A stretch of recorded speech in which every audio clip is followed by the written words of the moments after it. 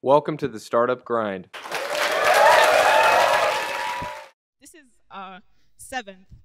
Before we've hosted Ben Leon of Kopo Kopo, Oriokolo, formerly at Ushahidi, Kanini Mutoni, who runs Mayazimia, Eric Hassman, Mutoni Ndonga, and it's been amazing. The point is to bring into the tech space other industries as well. Open up the world to tech is beyond building apps. Help them understand the problems that exist in industry. Like, what is the gap there? Me and my amazing skill, how can I build a business model around a problem that actually exists in an industry I don't know about, but where there's huge potential? And that's why we're doing this. So today, I'm really excited to introduce our speaker, Munyutu. If you asked him to introduce himself, he'd say, some guy. Yeah. But he's not just some guy. We met him, we spent 2 hours with him. He's one of the few people who, before we met him, we didn't know much about because, like, despite our good research skills, there's not much you can find about him online. Yeah. But his is an amazing story of a lot of mistakes, but equally a lot of lessons learned along the way. Okay, I won't give too much history. I'd like to welcome Munyutu and Odanga, who's going to introduce himself as he kicks us off.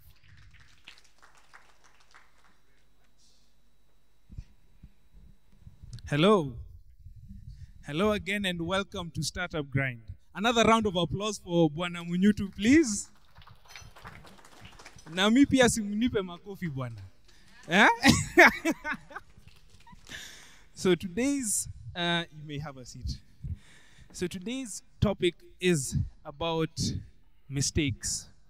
How many of you here have at one time started a business or are currently running their own businesses? Okay, how many have never had the chance to start their own business or are currently running their own business? I don't know if that makes sense. Oh, one person. 2, 3. Okay, so definitely we have a lot of people here who are involved in entrepreneurship. I'd like to introduce our guest today, Mr. Munyutu Waigi. Thank you. Munyutu, help me here. What are your mistakes? You know, I'm trying a very popular presenters coming. I should come and like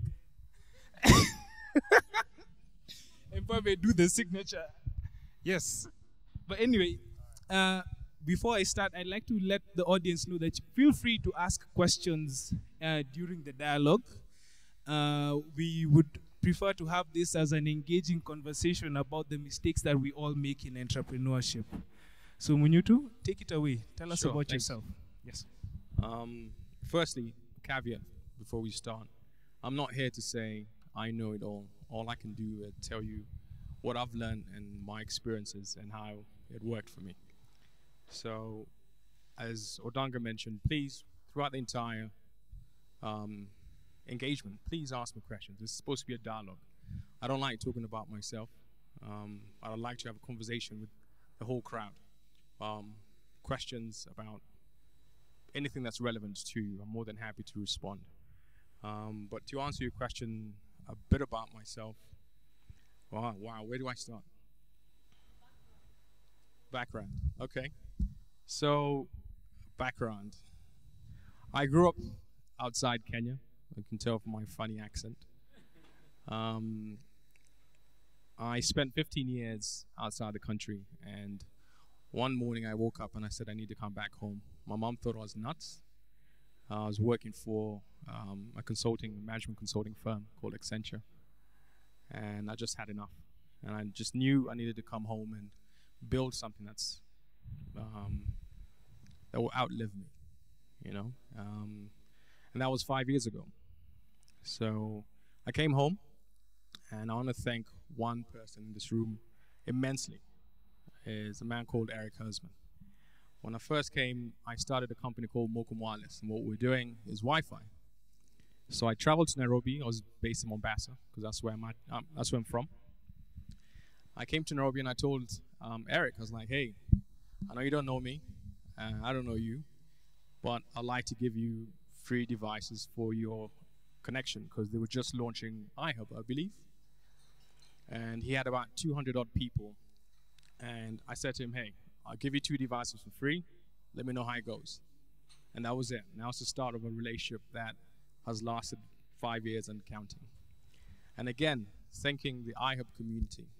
I launched Rupu here in 2010 on 6th of December on that wall. And thank you again to the tech community here for making it happen for us and all the support. A bit about myself beyond that. I studied information systems. It's not programming because that makes me fall asleep. It's literally project management. And I did that for about 4 years. But most of my background is around understanding how business and technology come together. Okay. So tell me about how you transitioned from Mocom to Rupu and now to Umati. All right. Mistake number 1, do not go into business with friends. You'd rather make friends with the people you started business with.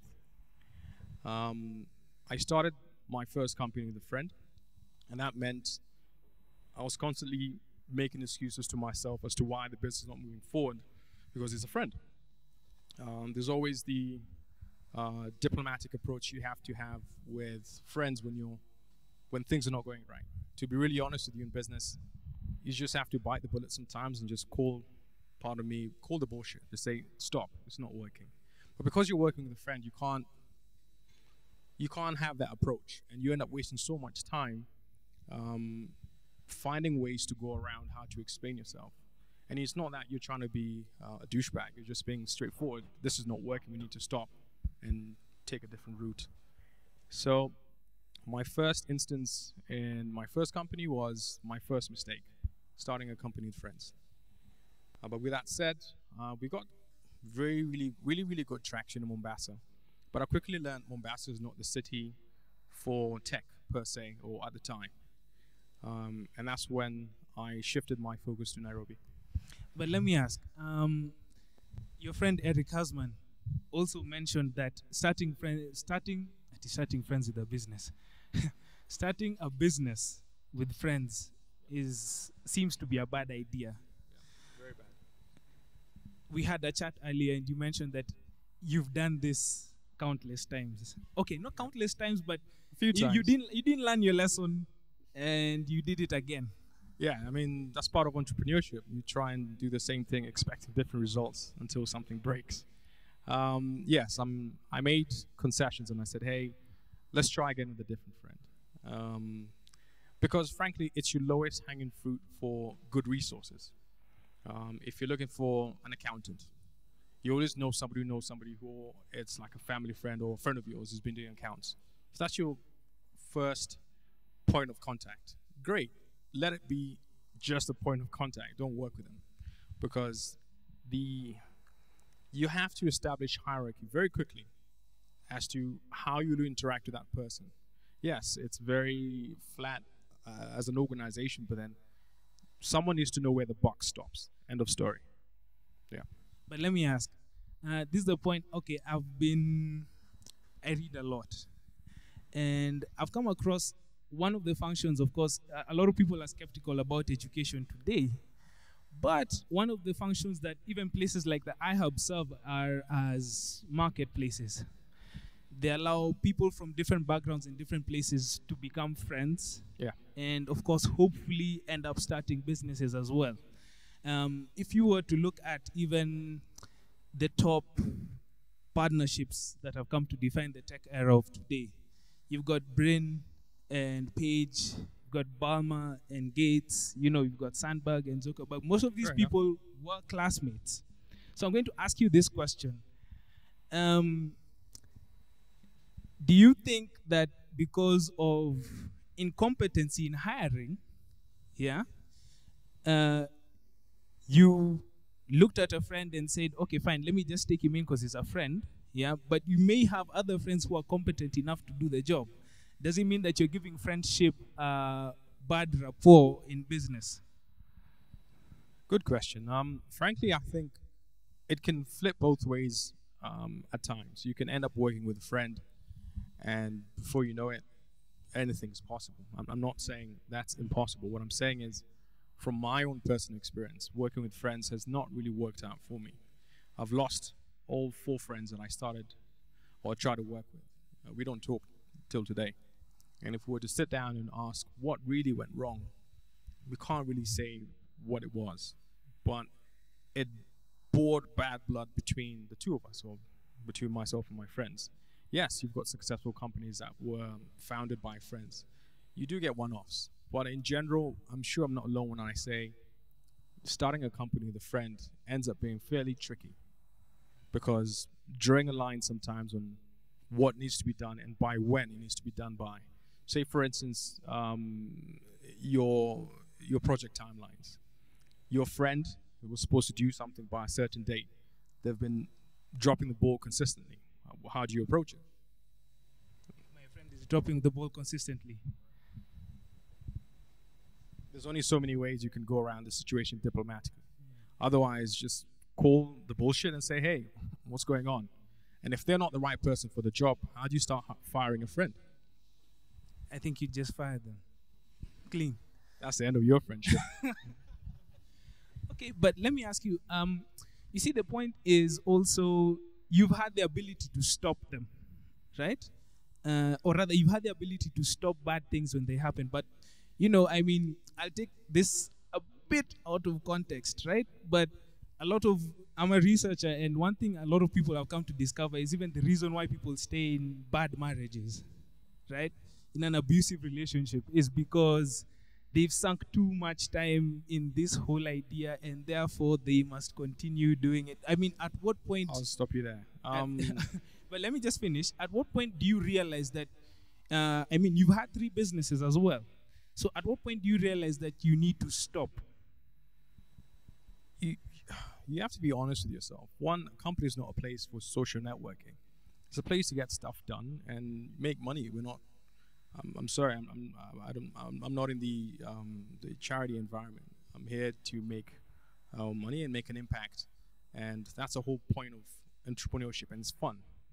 And if you're going to get into a business and start mulling around as to, oh, you know, they're my pal, I don't know what I'm going to do, then entrepreneurship is not for you, because you just have to be blunt, and there's a certain level of lack of patience entrepreneurs should have with non-performing bits and bobs within the organization. Just drop them.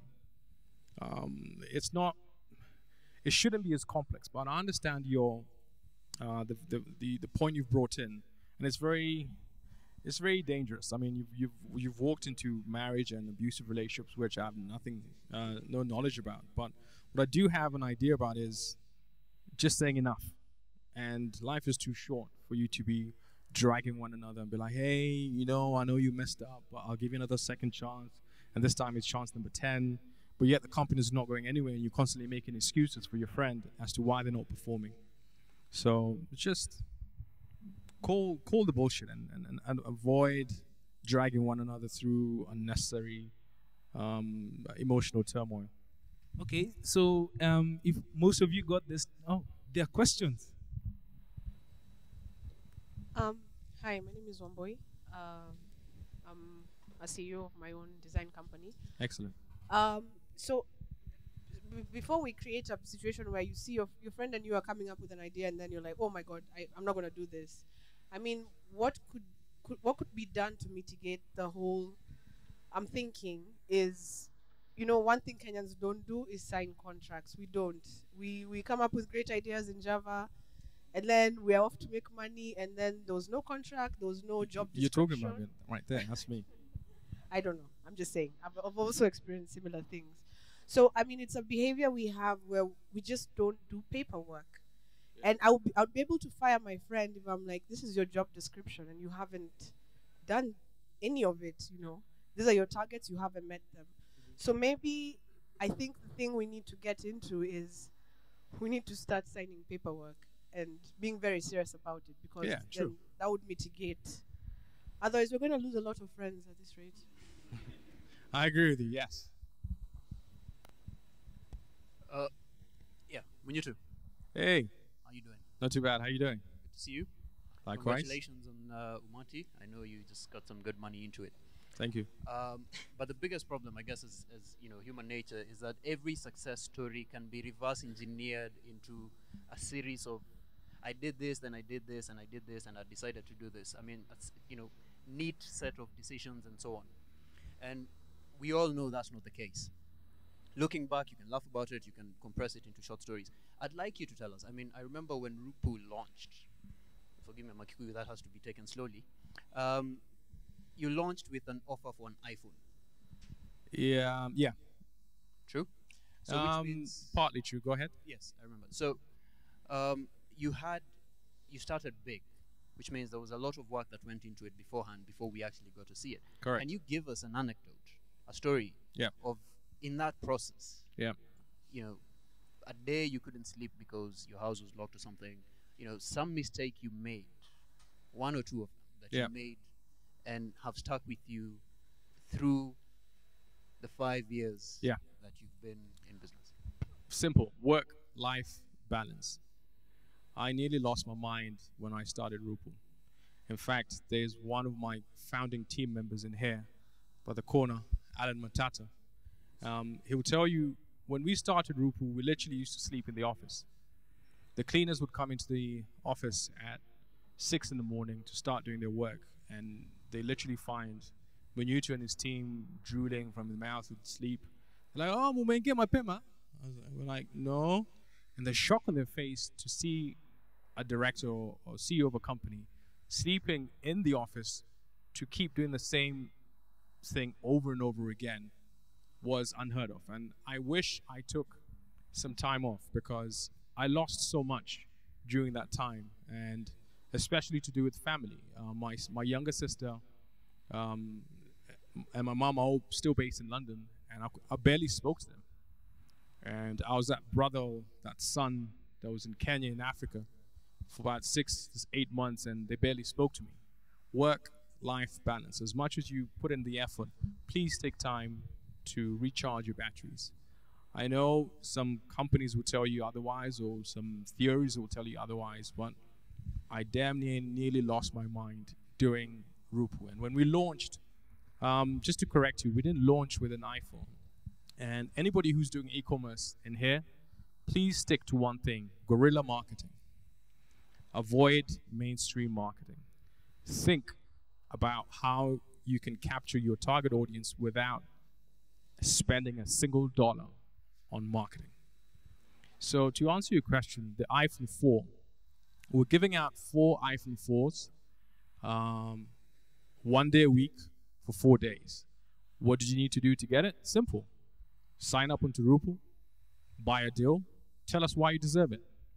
That shot up our signups like nearly 200% in a week. And at that time, we were still doing, it was towards December. And I remember a tweet coming in from Nigeria. Like, who the hell are these guys giving out iPhone 4s? And all we did was, hey guys, can we be authentic in our marketing? Can we say, if you do this for me as my target audience, I'll give you this in return. No gimmicks, no games. So we gave out iPhone 4s consecutively. And the moment that lasts with me and resonates with me very well was a lady by the name of Nina Ndichu. We played a prank on her. On the last day, we were giving out iPhone 4s. It's the same time we were sponsoring Saudi Soul, their new album Soul Philosophy at the time. So we had the audience, and we said, hey, can we have one of you guys from Saudi Soul come over to us? We'll play a prank on one of our customers. So it was called Polycap, the guy who plays bass. So Polycap came over. I told Polycap, hide in the room. So we're going to tell this poor young lady that on the last day she's come to pick up her iPhone 4, they're kind of like 7 winners for the same phone. And she had been stuck in traffic for 2 hours. So that time, Kibaki was moving around Nairobi. So the look on her face first was priceless when we put her into a boardroom.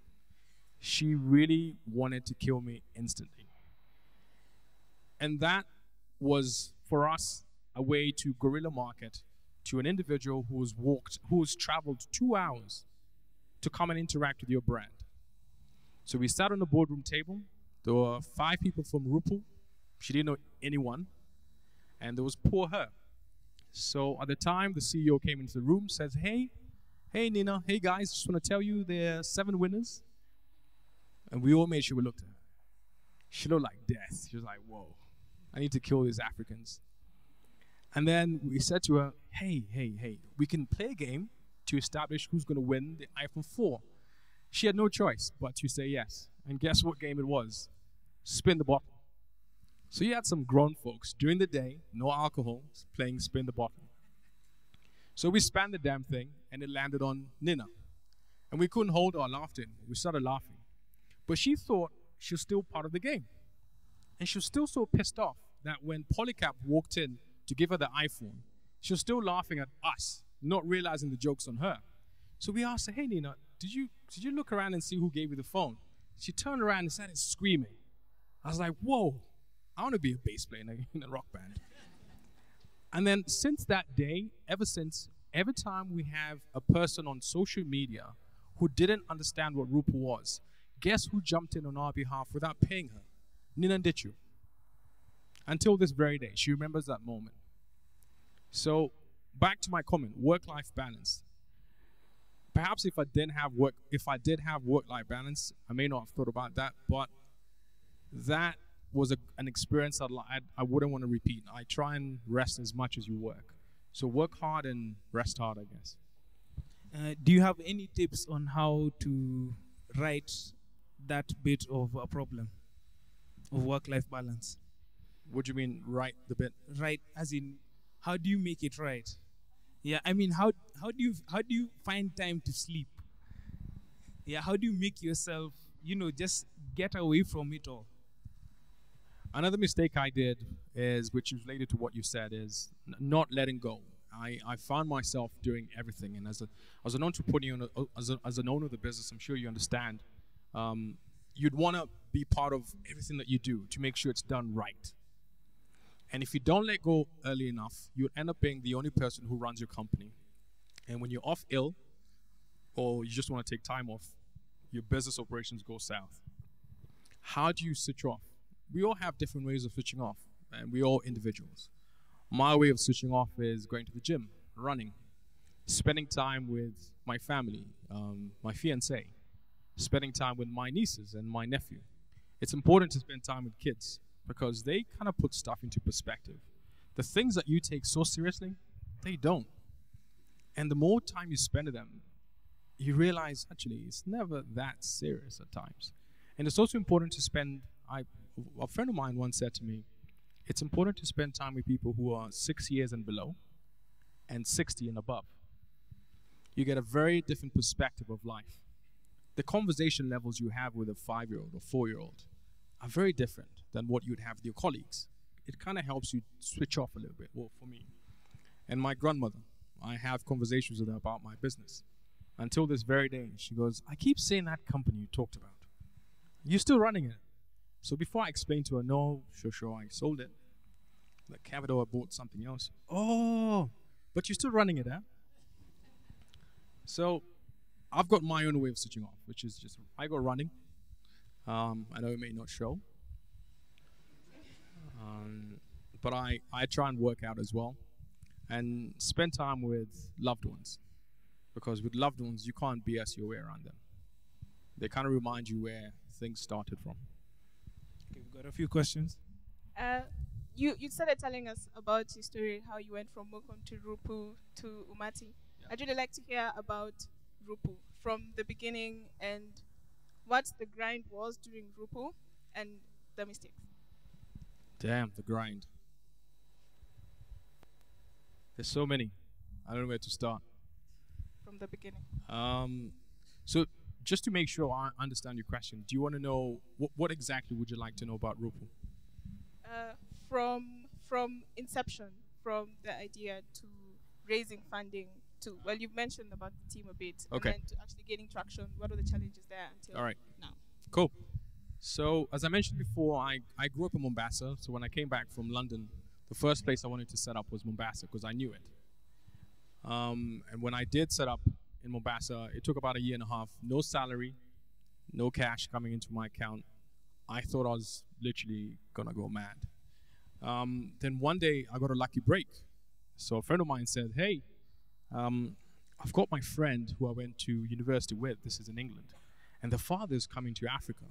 And he wants to talk to you. He wants to talk to potential entrepreneurs. Back in my mind, I'm thinking, oh, God, here goes another incident where I'm trying to parade myself to get some cash. Not for those reasons that you're thinking. So I met my mentor. It's called Thomas Trube.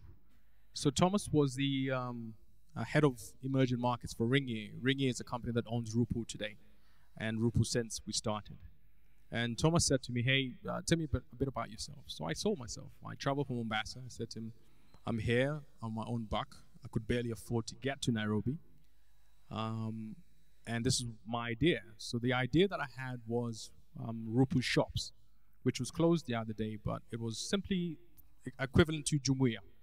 So that's the idea I had of Rupu. He says to me, okay, cool, great. So who's your team?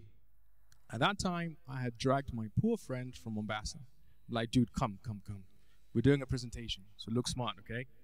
And his name is Alan over there, amongst 3 other individuals. So we took him to Barclays Prestige Banking on Waigi Way. So I had a connection to give me access to that room because I had to present myself as, somebody reputable. He had to respect me. So we presented the Rupu Shops and all the numbers. He looks at the board and he's like, I like this. I said, okay. He says, I'm going to invest. I was like, sorry? He says, yeah, but before I do so, could you multiply the marketing numbers by 4? I was like, okay. He says, perfect. He says, so who's flying to Switzerland to sign the paperwork? I was like, did I miss something? But before I knew it, I was literally on a flight to Zurich to sign the documents to start a itty-bitty small company that we didn't really know the name. And a week later, I came back to Nairobi, and they asked me, so, Munyutu, how much do you need to start this company of yours? I said, oh, well, from our numbers, we need about $72,000. He says, okay, I'll get my personal assistant to send it to you. I was thinking, are you kidding me? 2 days later, there was $72,000 in my personal account. I said to him, if this guy knew what made him think he could give me this cash, what if I was from West Africa? I'm not going to name the country. I could go missing, and he would never know who I was. So I had that moment to prove to him that I was legitimate and I was right for the money. At that time, we didn't know what we were going to create, but we just knew it was e-commerce based. I had no idea as to how to run an e-commerce company. So I'll tell you that now. That was my first time running an e-commerce firm. But all I knew is that I believed I had the right team, people who had the right spirit and the right mindset to start your company. So we were a team of about 6 people, and I had it all mapped out in my head. I was like, yes, I've got a personal assistant. I've got an IT guy who's going to manage the computers if they go wrong. I've got a marketing person. I've got a salesperson. We're good. So he says, so what's the name of your company? I was like, well, we haven't thought about that yet. So he flew down my co-founder. And at the time, my co-founder, till today, he's called Leandro Sanchez. He's an Argentinian. So there's a lot of press where a lot of people think the co-founder was also Kenyan. Well, my co-founder is Argentinian. He had just sold his company to Ringier for $20 million. When he told me that, I was like, tell me whatever you want to know, and I'm taking it today. I'm a sponge. I'm taking in all the knowledge you have. So he came to me and he said, hey, have you heard of something called Groupon? I was like, what? And this is in 2010. And he says to me, what rock do you live under? I said, I beg your pardon. Do you know where you are? You're in Africa, so you better watch your mouth. He says, no offense. And we actually sat over there when he told me this, in the iHub. So he showed me the website. He explained the business model. And he says, tell you what, think on it. Let me know if you want to do this. I was like, no. I don't have to think about anything. So I asked him, are you sure this starts making money from day one? He's like, yeah. So we're doing it. And that was the birth of the model called Rupu. But we still didn't have a name. So we went back to the office. I told the guys I've spoken to a very clever, short Argentinian who knows what we should do. I nearly lost the faith of my team. But I managed to convince them that, hey, this is the best idea. So we sat down as a team, and I can advise anyone, please always run and try and run a democratic company as much as possible. Avoid the autocratic ways of traditional African business where you tell people what to do. Please explain to them why it needs to be done and make them be part of the decision-making process. So we came up with the name Rupu. And does anybody know what Rupu means? Yeah, same thing that happened in the room. Rupu is actually a Swahili word. It's from Swahili sanifu for the word discount. If you put Rupu together, you get Marupu Rupu. It means something completely different. Those are fringe benefits. But Rupu means discount. Not many people know that. So a week later, we had the name Rupu. And I remember the pressure we were under to launch Rupu. We launched it in 5 weeks after finding the name. 5 damn weeks. It turned out that that was the fastest a company has ever been launched under Ringgit standards. So we launched the company even before it was formed legally. And we launched it here at the iHub. I remember our lawyers in Kenya calling me and swearing at me on the phone, like, what are you doing? You can get sued, you can get arrested for this. I was like, calm down. This is entrepreneurship. So just to let everybody know, when we started Rupu, do you want to take a guess how many other group buying platforms were in the market at the time? Anyone? None? One? There were 3. We were the last to come in. Exactly. We were the last to come in, and we had to prove to the market that we were the first. So again, word of advice to anyone who's launching a company, drown out the noise of your competitors as soon as possible. So we did that within 2 months, and that was the launch of Rupu, a team of 6 people. And as far as people were concerned, Rupu was a team of 50, financed to the tune of $20 million by some random Europeans. But all we had was $300,000, which is quite a lot looking back. One of the mistakes I made was selling a lot of shares early. I'll tell you now that I've sold the company. I gave up a lot of shares to start Rupu. And the mindset was very simple. Better have a small slice of a very large cake than having a large slice of a very tiny cake. But what that advice didn't really work out for me was when I realized I literally had no say in the company, despite running it, despite creating it, despite putting everything together. And in the end, after about 3 years, one thing I regret was not making the decision to leave faster. Because that's the other disadvantage. I'd like to be really honest with all the entrepreneurs in this room. Before you get investors, be very careful, both local and international investors. But the downside of local investors is they may not understand your business because you're either running something that's slightly beyond them, but they have faith in what you're doing. The other downside of working with foreign investors is that they perceive you as not clued up to your local market. So they end up making decisions about what happens here from over there. Now, they forget that we are people about relationships. We are people about meeting one another. We're very communal rather than transactional.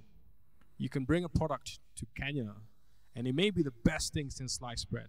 But if you don't have the right relationships and the right partnerships, it's not going to fly. Unlike the West. In Europe, in the West, you bring up a good product, it's not about relationships anymore. It's, does it make sense to the people? And that will fly.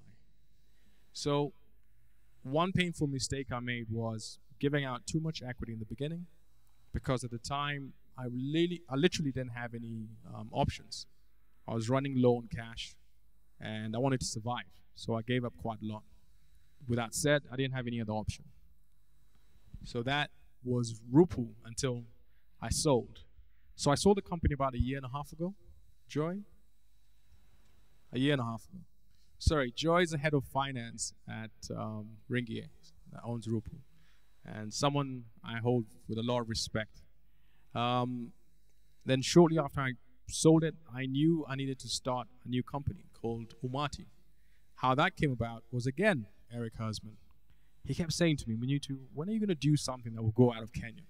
I'm like, leave me alone, Eric. I'm doing something good. It's called Rupu. So at that time, we were pretty popular.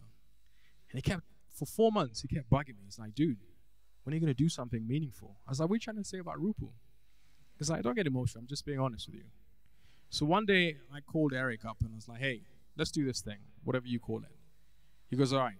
So we sat down, and that was when Umati Capital was born. So to give you an idea, what Umati Capital does is we're a non-banking financial institution. What we do is very simple. We lend out to institutions such as SMEs, and to be particular, we lend out to the dairy sector within agriculture. So what we've done is said, okay, you've got the agri-dairy industry, which has gazillion amount of farmers who come together under what you call cooperatives, aka farming business organizations. We put in technology at the farmer level to understand how much milk is contributed by each farmer every day according to the co-op.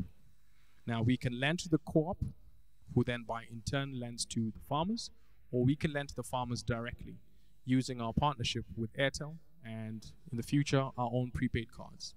So farming or dairy is our first industry, and so far it's been pretty cool. I didn't give up too much equity to our investors. We raised quite a bit of cash, more than I could believe sometimes, but it's been an emotional roller coaster. And I want to say I'm always available via email to anybody who wants to get information about what it's like to start a company with sometimes nothing to managing investors, because I believe we've had a very torrid time with our investors before we decided to settle on who we have right now. In the email that was sent out, you said that you had ignored the role of mentors in your path. The role of mentors. I don't know if it was something. Betty, I'll what was never it do that. about? Started out with no mentors. I mean, how did that affect you adversely in your first venture? I'm very stubborn. My fiance will tell you that. And what I didn't want when I came to Kenya was to allow somebody to say, or because I used their network, is for them to say, see that young man? I made him into who he is today. So I wanted to do it by myself. I didn't use a cent of my family network or friends, actually. I did it all alone. And there's a sense of achievement one gets when you do that. And when you reach to a point and say, you look back, nobody can say, I made you or I built who you are.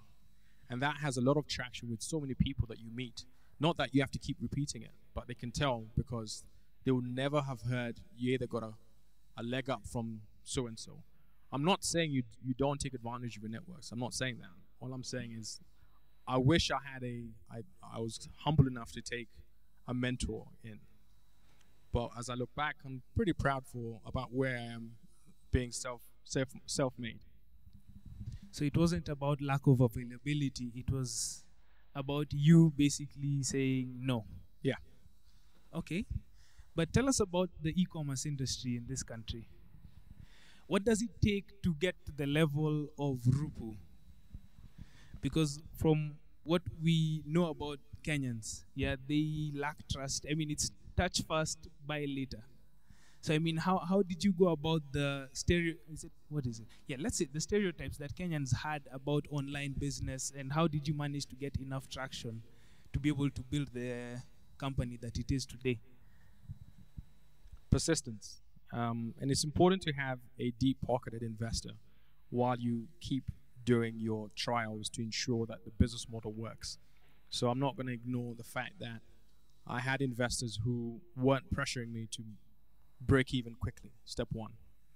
Step two, it's just patience. I remember when I first launched Rupu, we had one of our sales guys go to Mombasa to try and launch Rupu in Mombasa. Mombasa was so bad, he got arrested when he went to El Corvo to sell a deal to the owners of El Corvo. So I remember he calling us at about maybe 2 p.m. on a random December in 2010. And he says, guys, I've been arrested. I was like, what for? He goes, some guys here think I'm a con man. I said, what do you mean you've been arrested? And he said, all he remembers was he was talking to the owner of El Corvo, explaining to them what Rupu is.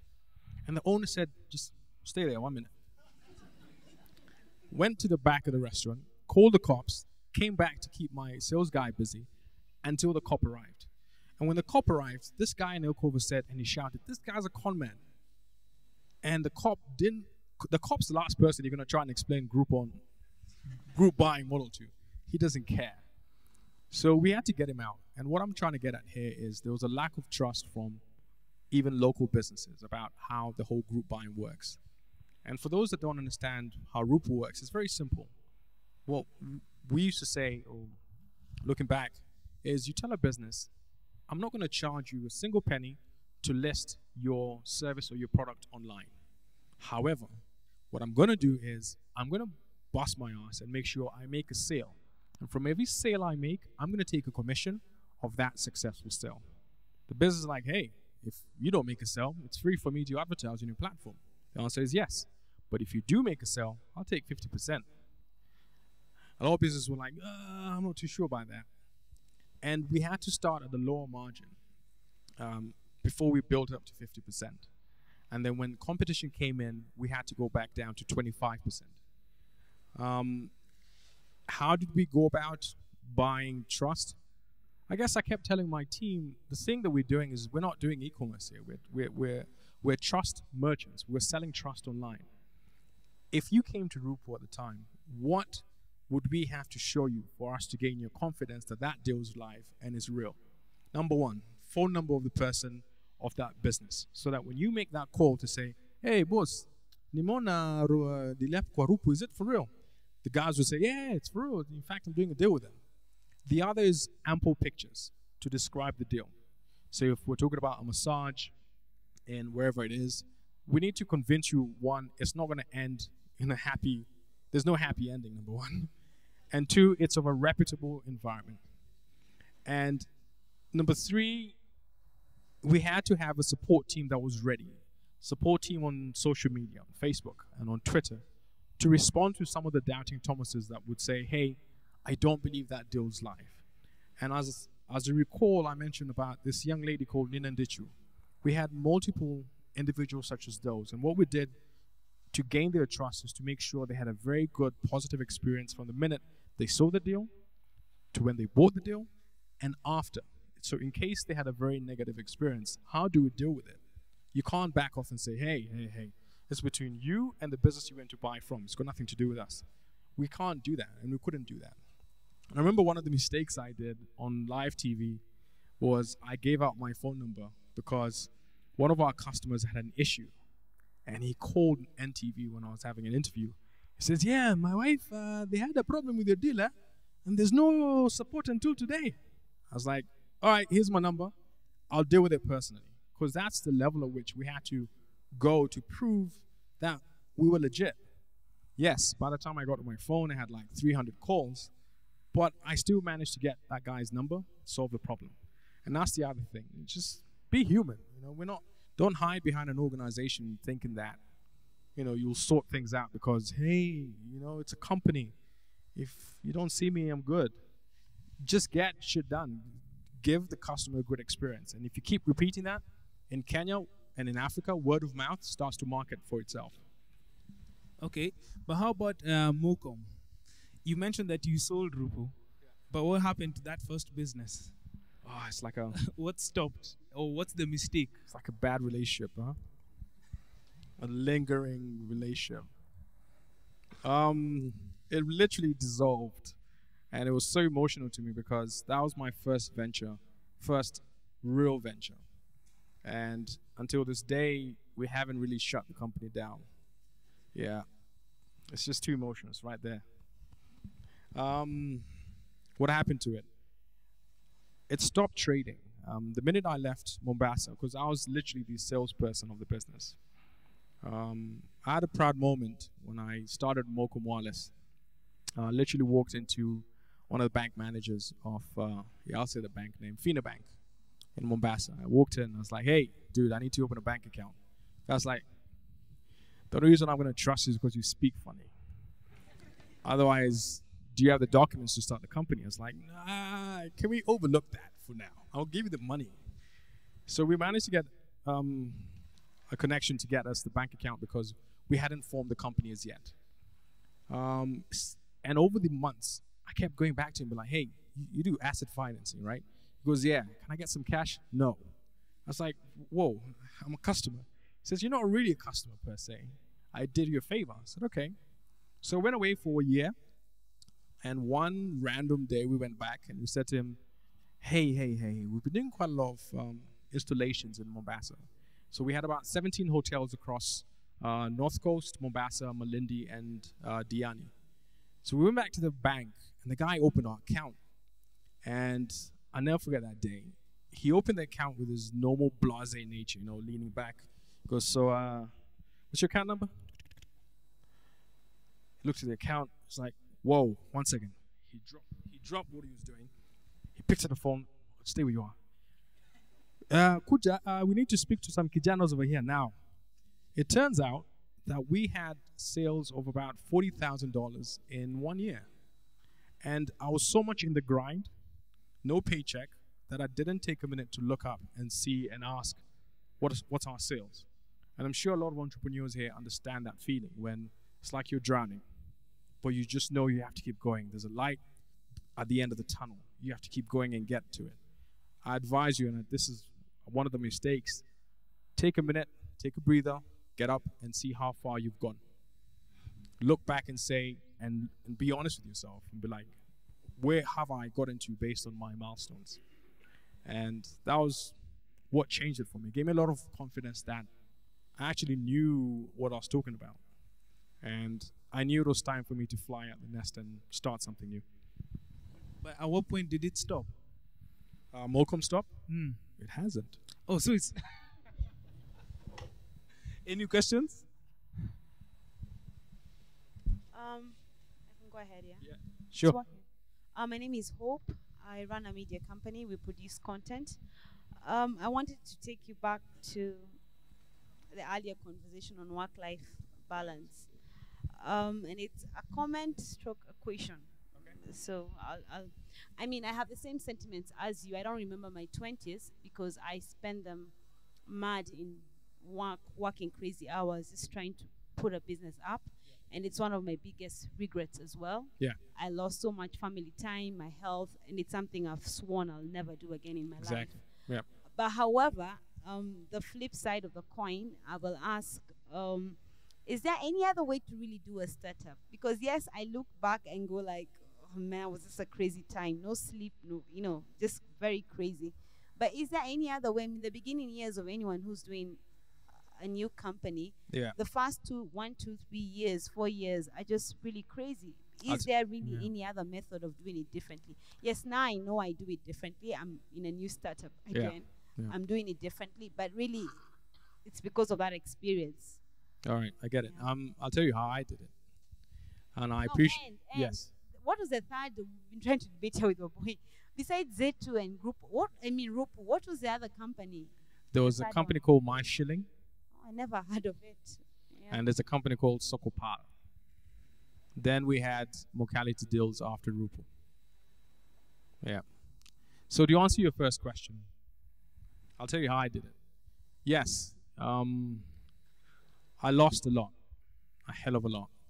And as I look back, everything happens for a reason. I'm not going to try and change what happened. But what I've done differently now, I've searched for lunatics who had my mindset as I did back then, and I put them to the task of starting a company. So I manage a bunch of lunatics at the moment, and I try and manage their work ethic. One popular mindset I always have is I like to work like an immigrant, the immigrant work ethic. No offense to anybody, but the immigrant work ethic means that you always compensate for stuff that you don't know by the effort. So in Umati Capital, my job now becomes managing my team to avoid them burning out. I can see the hunger and I can see the craziness they have, and it's the same that I did. But if I get into the same burnout mode as them, it will be the blind leading the blind. So my trick is to hire a bunch of lunatics and manage them. Hello. Shout, wait for the Okay. Hello. Hey. Hello. It's here. Oh, okay. It's me. Oh. Other side. All right. The Cool. corner. Huh? All right. My name is Abdurrahman. Nice to meet you. I should never have been here. I never heard about you guys. And let me tell you before I said anything with you, how I end up here. That lady who's sitting behind her with the glass, she met me at the Mexican place. I was eating my burrito. And I will tell you why I want to eat the burrito. Hey. I will tell you. But the interesting thing is that she told me there's some conference, and I asked her, because she looked good, and I asked her, what's going on in this place. Yeah? That's what I'm saying. Hey. So she told me there's something going on here, and I just end up, you pay 500 shilling, and I pay my 500 shilling, and I never heard about you. I never had any of you guys. Okay. But it was beautiful to come here because I feel like a family, a big family. Yeah. I mean, really, really. Let me start it why I come here and eat burritos. Mr. P. The reason why I eat burritos, Mexican food, I started 2 weeks ago, 2 places at the junction, food court. Yeah. 2 weeks ago. Yeah. Sunday. And one of them is an Italian ice cream gelato with 24 different flavor with ice cream. The other one I started is Mexican food and smoothie and juice, fresh smoothie and juice. So I was not happy my burrito when I eat. And a week ago, I was driving here and I saw the name and the Mexican. I said, let me just go to that place. Yeah. I work for the UN also. It's extra. So I come from job, draw my place, and say, let me just go to that place and see the burritos, comparing to mine. I have been here in Kenya 2.5 years. And those 2.5 years, 1 year I was in the DAP. And in Nairobi, I was 1.5 years. In the last 6 months, I started 3 companies.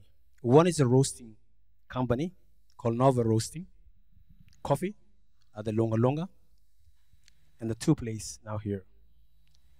And everything you say about, she said about family, friends, it seems like I come home in, feeling that, how you lost your family, your friends, and everyone else, And to me, being an entrepreneur is like listening to your guts and not rationality most of the times. My rationality comes after my guts. Yeah? That's when I try to solve the problems, if I can solve the problems. But it's amazing to see tonight, and I will never forget again, that you have a bunch of these people here, who all of them are trying to be the best, We need more entrepreneurs in Africa and less politicians. Absolutely. Thank you. So I have another question from here. Now it's that way. Yeah. So we started 1 year ago a company called Infinity Space. Called? Infinity Space. Okay. What'd you do? So at the time we had a robotics project, and then over the while, like 8 months, we changed. So now we have WeShopUp, which is basically an e-commerce platform. Okay. So I'm so happy to be here and listening to your story about Trupo and everything. And we are just starting. Okay. And we're getting ready for Series A funding. Good. So my question goes to back then. When you're starting your first company, you started with your friends. And yeah, I have that experience. I told some other friends, and some of them didn't believe in me, so they left. Yeah. But our team has been distributed, and we are now 8, but we started 6, and only 2 in Kenya, 3 in France, and 1 in Cameroon. Okay. And it's been 1 year, and we've still been strong. no making any revenue, no nothing. Yeah, And I know the feeling. so, yeah, and everybody keeps, where are you, where are you? So, but my question is, how does, do you think process inside your startup or in your company, let's say following like lean methodology, Yeah. do you think that can impact, that bad relationship with your co-founders? Like, how do you delegate tasks and Exactly. process Yeah. the flow? Yeah. Because we have had this situation where two of us in the company, we feel like we do everything. We've experienced already 2 burnouts. Yeah. So I personally, until I changed, so I've only had it once. But Yeah. my co-founder, just before, so today we're Mm. pitching at Waira in UK, Yeah. but he couldn't make it because he burned out Yeah. and he had to undergo a surgery. And I mean, even if he stops, that doesn't mean that the company stops. Yeah. So do you think, as you said, that when you left, the company went down? Yeah. So do you think that process, if applied in a startup, will make that bad relationship, like everybody is contributing into the team equally? Yeah. First, hats off to you. Thank you. I truly admire sticking it in even a year after you're not making revenue. It can be fairly demoralizing, but there are obviously other things that will tell you you're heading the right direction. So to answer your question, do I think processes are necessary when you're starting a business with friends? Is that your question? Yes. Absolutely. That's the constitution of the business. You agree, and one of our you mentioned about a job description, about who's doing what and why, and when it's going to be done. I remember when I first started Rupa with my co-founding team, the CEO at the time. He kept complaining that I was doing part of his job as well, which was true, because you're constantly firefighting stuff to make sure it works, and you're always worried that something is not happening how it's supposed to be, and that's why you have to be there. If you have a problem with your co-founders or your team and you don't feel like they're pulling their weight, chop off that relationship. The earlier and the sooner the better. It's painful, yes, but the sooner the better, because the company is being pegged back in terms of performance. If you get a performing individual, the company will be really far ahead. And I like to repeat and say to you, entrepreneurship is a very lonely environment to be in. You won't have your typical friends that you can go out and hang out with and drink till 2, 3 in the morning, because they don't look at what the world the same as you do. You're not here for fun and games and let's not think about tomorrow. Your world becomes your business, because you're saying, hey, I want my kids, I want my grandkids, I want my grandkids to see this and to at least benefit from what I do. Very few people will sit in the same light, and you'll see yourself drifting from your so-called friends, because 1, you stop hanging out with them. 2, you're in constant disagreement about what makes sense in life. And don't be scared to do it and go it alone. I kept saying to myself, I came to this world alone, and I'm going to check out alone. When I'm here, I'm going to do things how I see fit, because life is way too short. And that was made very apparent to me in March with my fiancée when we were robbed at gunpoint and we were tied up for 4 hours and literally around the corner here. And it woke us up to a lot of the things that we're doing within the business community. Do them and snap off anyone and anything that's holding you back. Having a my motto is just having no survivors. Nobody survives around when I'm trying to get stuff done and you're holding me back. I'll explain to you nicely why we need to get it done. If you don't adhere to what I'm trying to tell you and it makes sense to you, but yet you feel like you've got your own way of doing things, I'll let you be. I'll go about my own business. So lastly, Yep. As a leader, so like in our company history and how we started. So basically, it's been me and the other guy in France.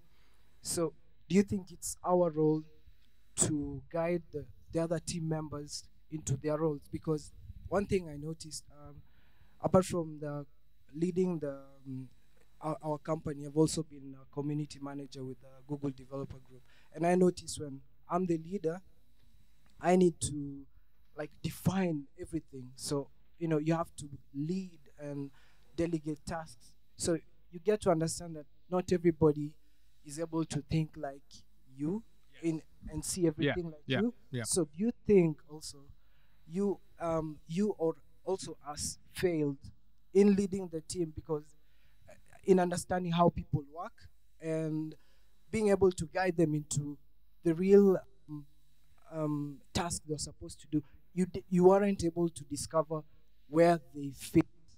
You get? Yes, I completely agree. I felt like a new parent. And Rupa was my first baby. I'm none the wiser as to how things are supposed to be done. All I know is one speed, madness. Just keep going.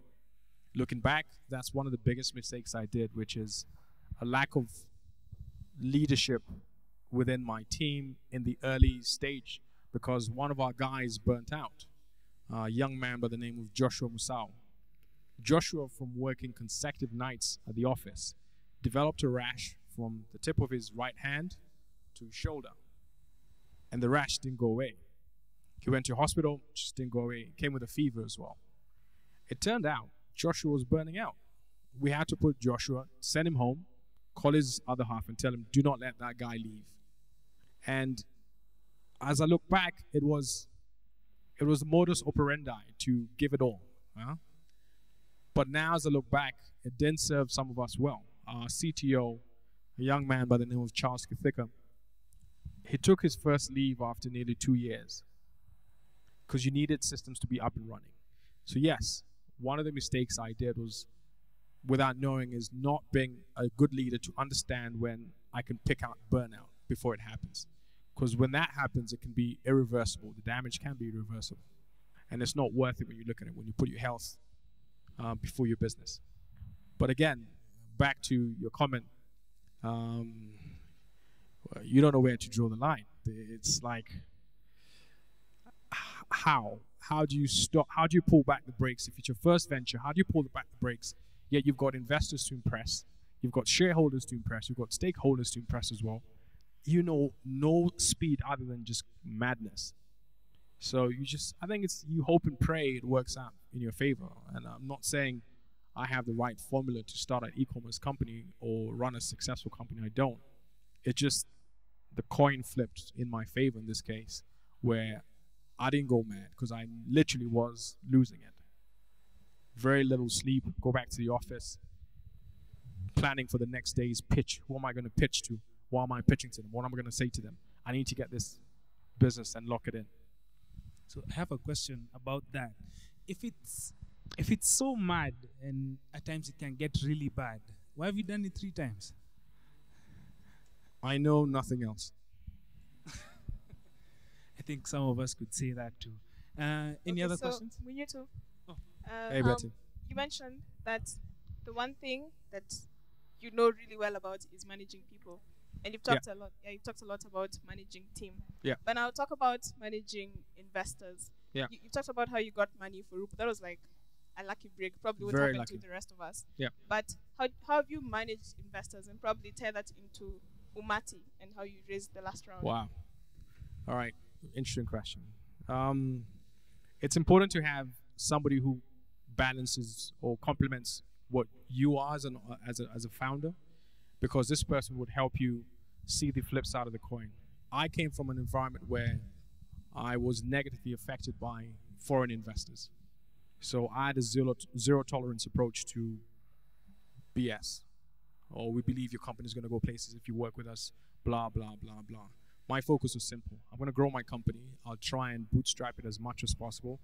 The lean approach is my Bible, including the business model canvas. It's my Bible. Wow. You can see how passionate I am about this topic about investors. What was your question again? How have you managed investors? What has your experience been down to? Yeah, okay. I'm still passionate about that, how I manage investors.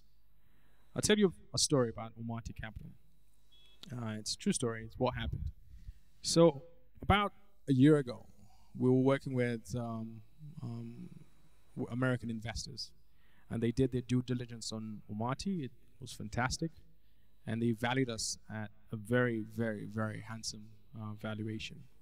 But they said to us one thing: "Hey guys, we really like your business. It makes sense. The founding team is fantastic. One half of the company has worked for Citibank for 8 years, so they're solid on the finance side. The other half is a techpreneur who's launched something that is still around to prove that, I know what I'm talking about." But they said, you lack leverage. So what we're going to do, we're going to give you very, very strict terms. And on the term sheet, there were 3 terms that we didn't like. These are what you call your 1-year cliff. What a 1-year cliff means is that if something happens to you within the 1 year, your shares don't really go back to your estate. They are taken by the investor. And they said, these are standard terms for where we come from. I said, okay. And another clause they had was a 4-year vesting clause. And they said, this is standard across our investments. I said, okay, explain to me, what does it mean?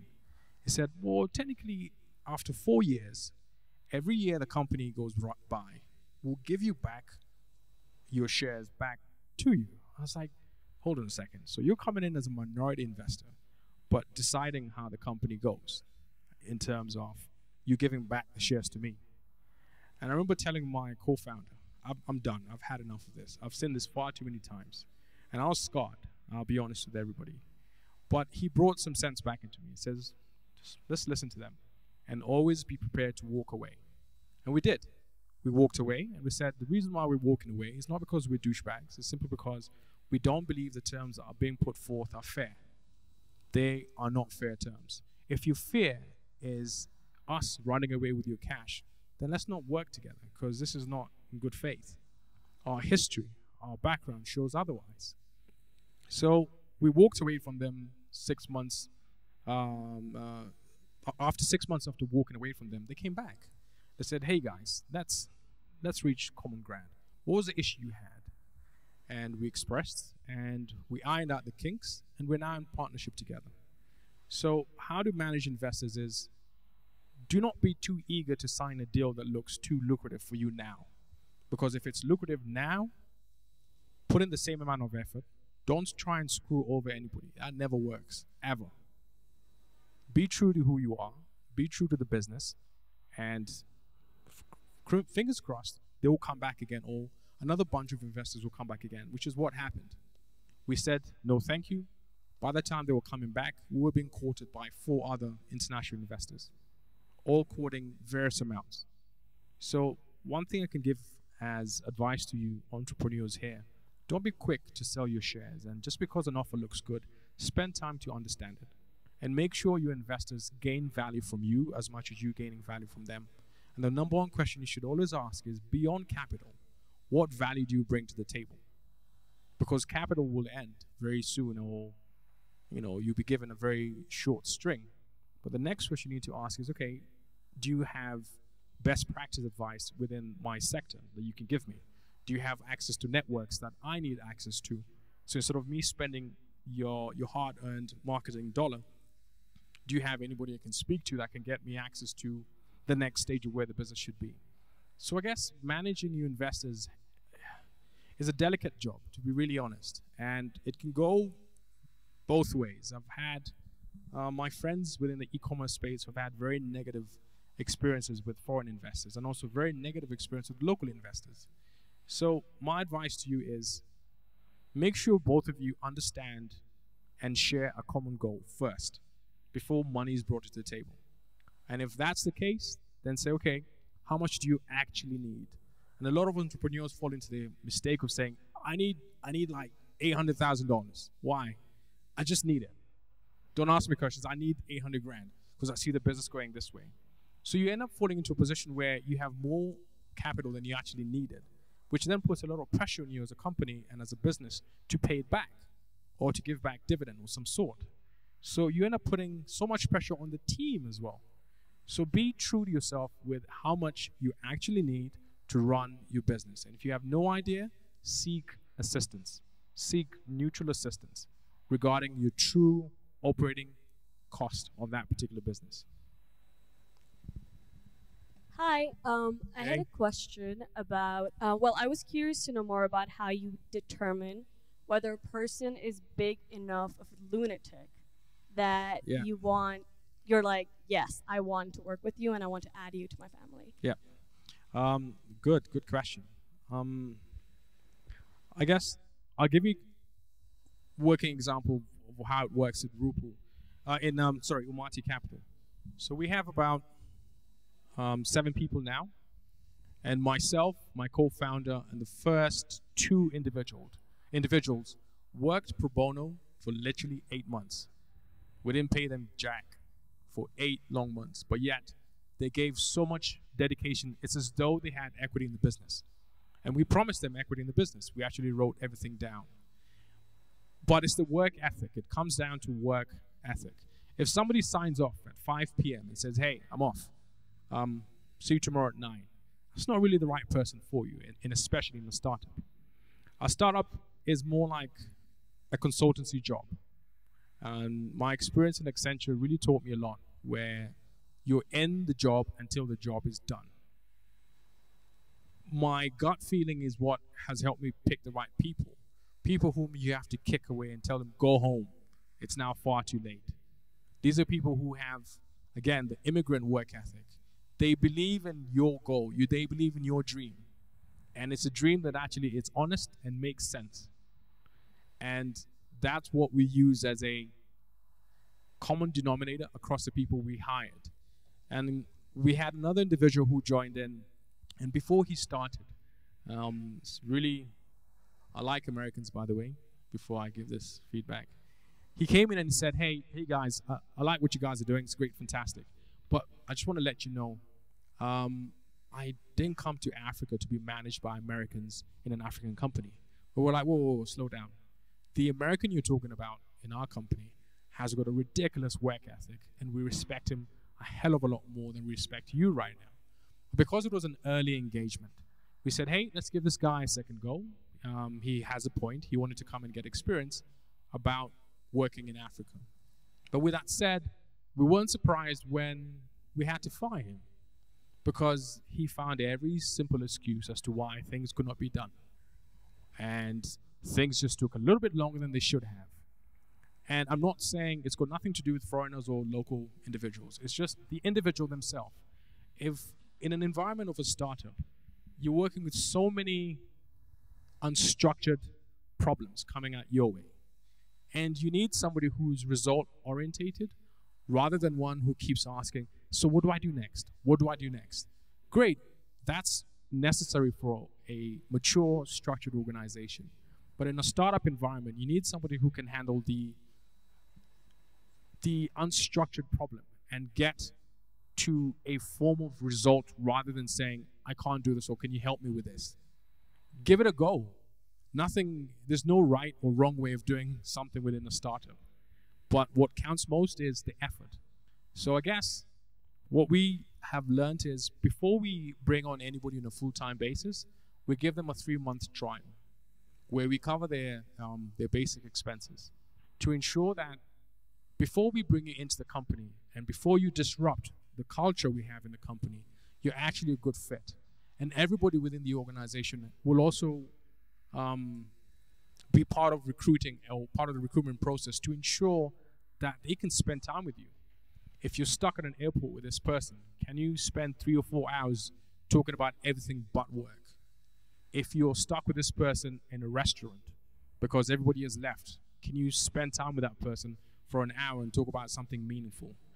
Again, it's very delicate to hire the right person in a startup, but what's worked for me is their work ethic. Are they willing to say, you know what do you need done? What tools do I have to my disposal? I'm going to start getting cracking and get down to the job. And that's how I pick people. I don't know if I've answered your question. Okay, so I had a question. 1 second. Yeah, so Tell me if I've answered your question. I'm just thinking it's not very sustainable. Sorry? It's not very sustainable when you give people a 3-month trial. I mean, especially given if you're at what size of the company you're at. Like if your interview is 3 months, not a lot of very smart people who are very capable are going to want to come work for you because that's not very good terms. Contrary to that, I hear your point. Yes, you can't have a 3-month trial period for the rest of the company's duration. It's just for the initial stage as the company is starting up. Why? You're picking one common denominator, work ethic. You cannot substitute work ethic. Yes, in about 6 or so months, we will change that to perhaps 1 month, but we'll pay full pay. And that's your probation period. The reason why it's 3 months is because we've had an experience where we had somebody for far too long that we should have fired much earlier. And true, entrepreneurs, you're told, hire slow, fire quick. But with that said, everybody's so busy doing their bit of the business that you don't have time to manage somebody. And that's what we've reacted to in terms of having a 3-month window before we hire somebody. And to answer your question regarding you don't think that we may hire the smartest of people, everybody in my company has a remarkable story to tell. Co-founder, other than myself, City 8 years across 5 different countries. Our associate worked as a hedge fund associate in New York, a young man at the age of 24. He's 24, but he bankrolled the company because as we're lending out, he was lending money to the business at 24 with 2 houses self-made. One of the other individuals is a former IBM consultant. He left as a manager from America. And the list goes on. It's not, there isn't a right formula to answer your question to hire the right person. But one thing that's worked, again, for me is understanding your work ethic. And I can't understand your work ethic in 1 month. It takes a lot longer, and it takes 3 months. And if you're willing to have that discomfort to work with us for 3 months, and we just meet your cost, then at the end of 3 months, I guess you're the right person for us. If you're willing to take shit for 3 months. But if you come in and say, I want to get paid today, I want to make my money today, then you and I and you and us will fall off very quickly.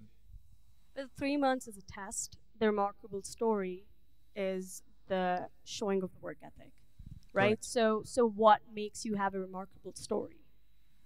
A remarkable story, your background, your experience, what made you come to us, how we found you, what's the history of you. So when you decided to come and work for Marty or you heard about us, how did you hear about us? Why have you stopped doing whatever you're doing to come to us? That tells you a lot about the person. Are they jumping jobs? Are they looking for the next opportunity? Are they looking to build their career?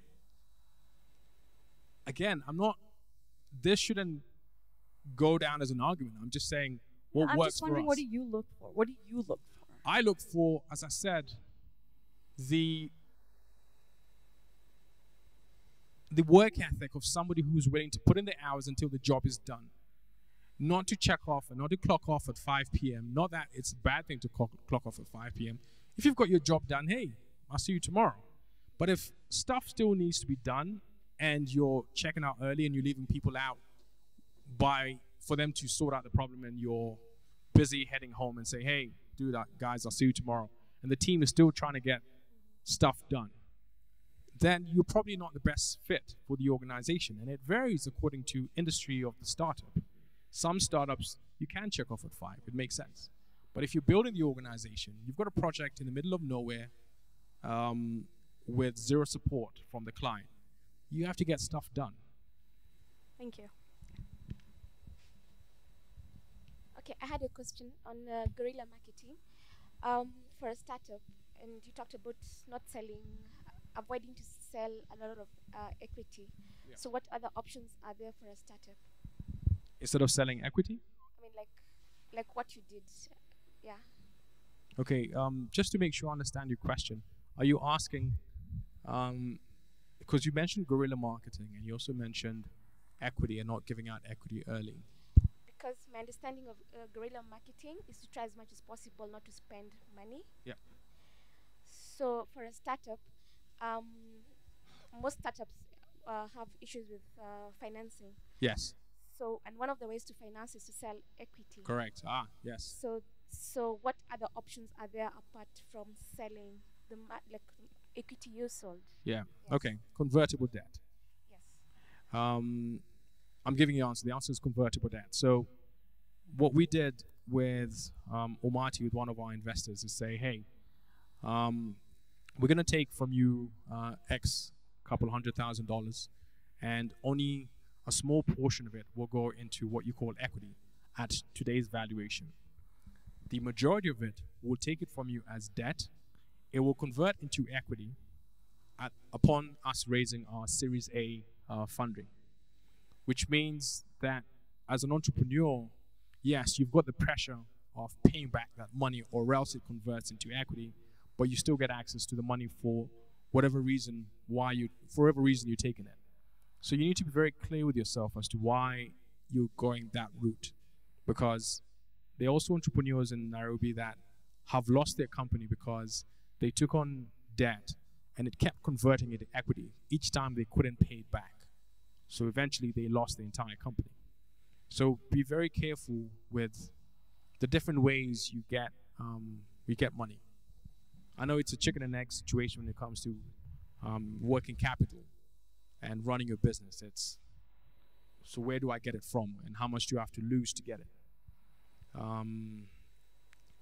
It's a tricky question. What works for me again is being stubborn and just make sure you keep executing on your business. Make sure you're showing traction, because a lot of investors want to see traction in your business before they can invest. So you need to quickly figure out what constitutes to traction in an investor's mindset. So what's the cheapest, most affordable way to achieve that traction, to check off what the investor needs, to get to a point you can actually negotiate on fairer terms. Because if your business is pre-revenue, you can't really negotiate as much. You've no leverage. But if you're revenue generating, you've hit an X number of users that you're supposed to have had if your business is user-based, or you have a certain number of customer base, then that's a different leverage you can have. So be careful in where you get the debt from as well. Yeah.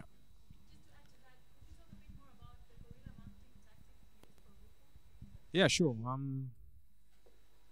One of the challenges we're given from headquarters in Zurich was we're not going to give you guys anything beyond $3,000 for marketing. Today, I laugh because our budget for marketing in Ringier is well in the region of about 20 or so, $20,000 a month. Back then, what we did for guerrilla marketing was, I gave you an example of the iPhone 4. The first day we launched Rupu to the public, we partnered with Blankets and Wine. So what we did there is identify who's our target audience. We found our target audience. Now, which other business shares the same target audience as us, but is not in the same space as us? So we found Blankets and Wine. Great. How do you get access to Blankets and Wine and get your presence within Blankets and Wine to tell that audience that you share, hey, I exist? So what we did is we bought 50 tickets of Blankets and Wine, which were going for the time 2,000 shillings when they were much cheaper. How much are they now? Oh, it's not that long ago. Oh, okay. So what we did is we bought these tickets, and what we wanted to achieve was metrics on our social media. So we wanted likes on our Facebook page. We also wanted to see signups on our Facebook page. We wanted to see deal purchases, which is revenue. And this is things that we're given by headquarters. So we told the public is, hey, come to Rupu, buy a deal. We don't care how much for. And tell us why you want to win a Blankets and Wine ticket. Every winner would literally send a rider out with one of our guys, or a car with one of our guys, take a picture of the person winning the ticket and being awarded the ticket, so that others can see this is not a gimmick. So what we then did was, on the day of the Blankets and Wine event, we were there being introduced by Mudoni Donga as, hey guys, there's a company called Rupu, they do deals. In fact, 50 of you are here because of Rupu. And when she asked, hey, put up your hands who are here from Rupu, nobody did jack. Nobody put up their hands. Because you didn't want to look cheap, that you were here on free. Because you were there with your basket, with your wines. So that didn't matter to us because we understood why the people were quiet. So another initiative we did was we gave away a TV. In fact, that was a TV I had in my house until I was robbed. So it was a 40-inch TV that we bought from Nakumat at 70,000 shillings at the time, Sony. And we said to the people, hey, we're going to create a leaderboard. So we're going to give this TV away for the highest buyer of deals in the month of February 2011. So how that works is very simple. Keep buying deals on Rupal. We tell you where you are within the leaderboard, and we're honest with that. And you win a TV at the end of the month. But guess what that did for us? The first 2 people alone paid for the TV and some. So by the time the winner came to take the TV, he had spent about 50,000 shillings with us. It was a fair race. Number 2 had spent about 48 grand. So this guy who came in was actually a student, very entrepreneurial. He said, hey, I'm trying to get a new TV, and instead of spending 70 grand, I checked how much it is. I spent 50 grand for it. So he came over, and he said, okay, guys, I have a proposition for you. I said, all right, what's up? He said, I can sell this TV for 60 grand. Anybody willing to take it for cash? I was like, me, please. So I switched 60 grand for a 70 grand TV. Everybody walked away happy. And that was one of the other guerrilla marketing tactics, because what we did there is we created a leaderboard where we spurred transactions in exchange for a gift that was obvious.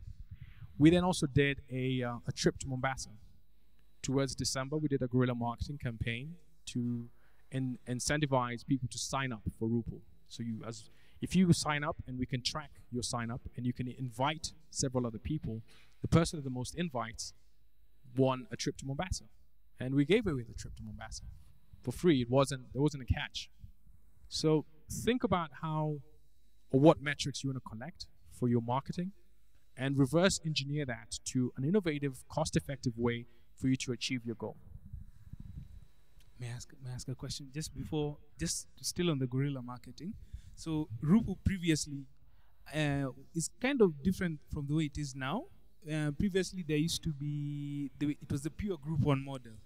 Yeah. Whereby people had to buy a certain deal until they tipped over. Yes. And then the deal was activated. Yes. I remember personally buying a deal on Rupal and shouting at my friends, telling them to buy that same thing. Yeah. So that now, of course, things would move on. Yeah. Why did that stop? It stopped because there was pressure from headquarters to sell more deals. And we had to tailor the Groupon model to Africa, to Kenya.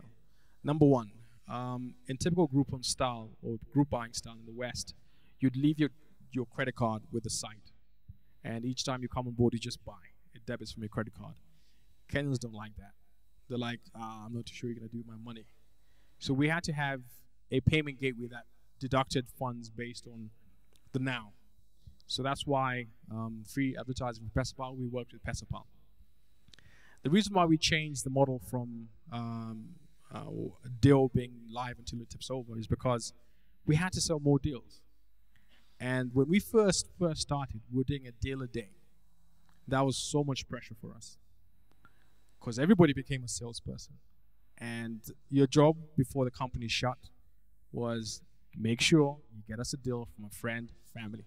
We don't care if you had to beg, borrow, steal, but we needed a deal for the following morning. Over time, we had to drop that model because we found that there were certain deals that were fairly high-end, would cost about 5 or 6K, sometimes 15K. And if you have a tipping point of maybe 10 people for a deal worth that much, not many people were willing to put forth their money first, that amount of money. Let's just start from there. So we figured, how do we just get volumes? We're like, take away that tipping idea and just sell deals. Just keep selling. So we reached out to our sales team, Alan and his team, and we just said to them, hey guys, just bring us as many deals as possible. And also competition. Mortality Deals stepped in, and Zetu was stepping up their game. And we couldn't, because if it doesn't tip, what would have to happen is you refund everybody who bought the deal. And if you're going to refund the deal, it means the amount of money you spent on Facebook and Google advertising that deal has literally gone down the drain. Plus, the cost of sending back the cash to whoever bought. So we're barely making ends meet. We have to change that model. So that's why I changed. And I'm surprised you followed it. Thank you. Okay, we need to. But carry on.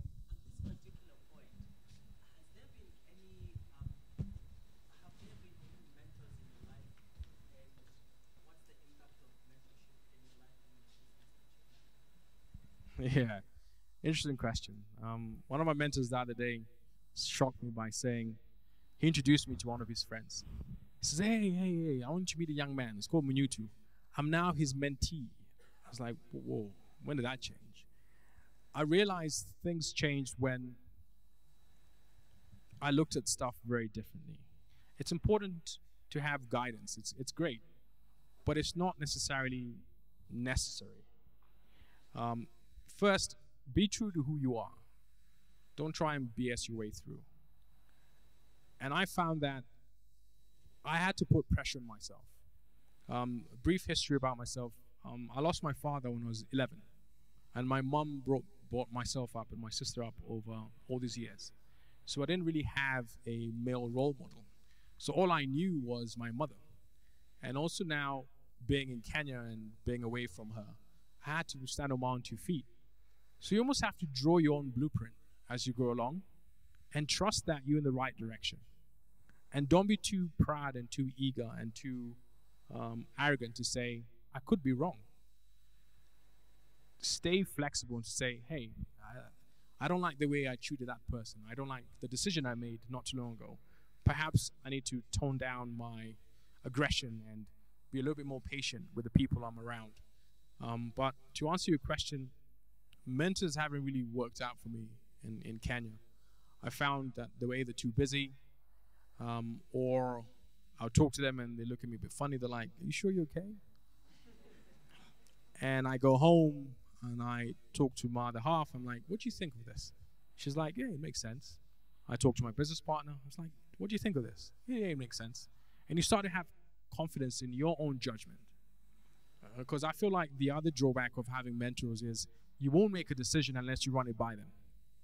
And that has a detrimental effect sometimes. I'm not saying you run off thinking that you know it all, but build more confidence in yourself in making the right decisions. And I can't tell you how that what it means, but for me, it was making a call and looking back and be like, okay, nothing's gone wrong. We're good, we're good, we're good. So I put that in my mental database, like, let's repeat that again in the future.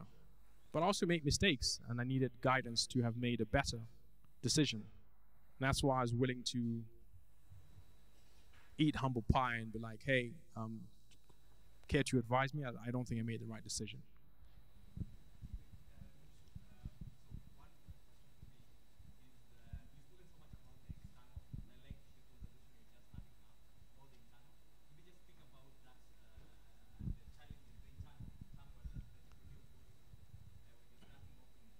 Yeah.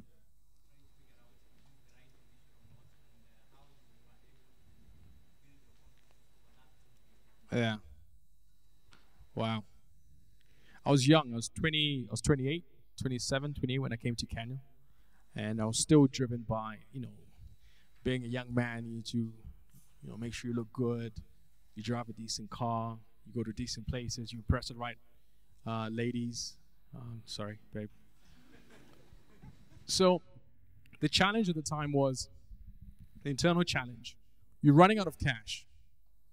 And you can do your mental math and be like, shit, I can't afford to be in this place. But you have to push yourself a little bit longer and say, hey, you're only going to spend like 300 shillings more. Stop looking like a broke bastard.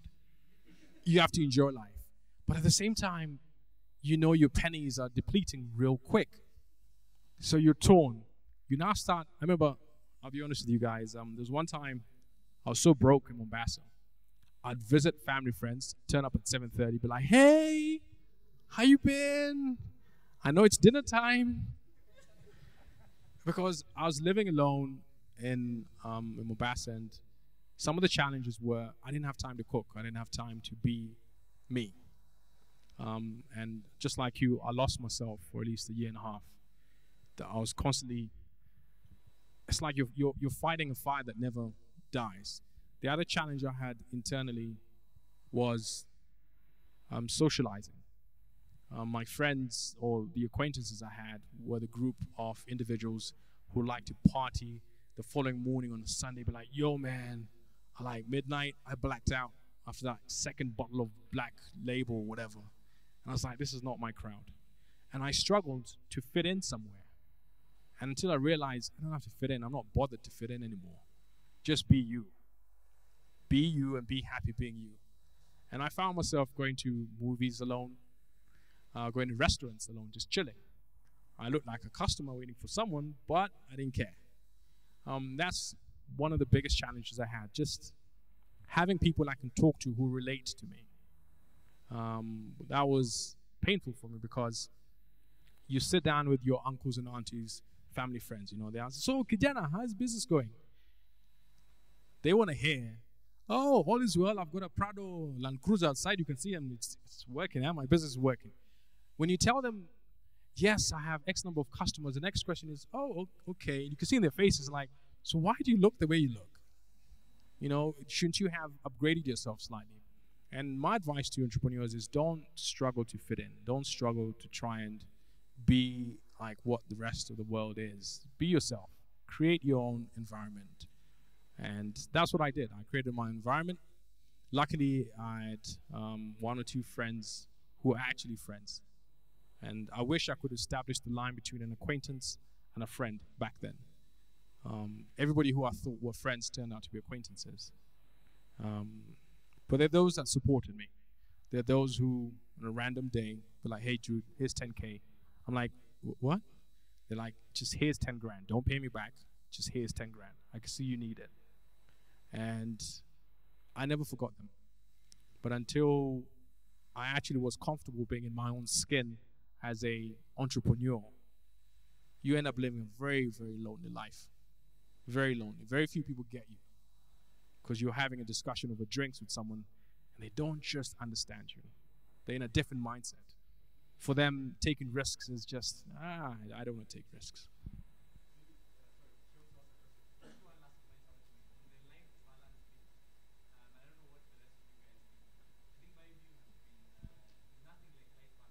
True. Yeah.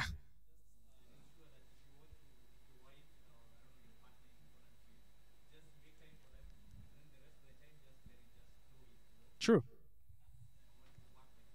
Yeah. Yes, they keep switching hierarchy from time to time, and but you have to step off the stage and tell yourself, what am I doing? From time to time, you have to ask yourself, what am I doing?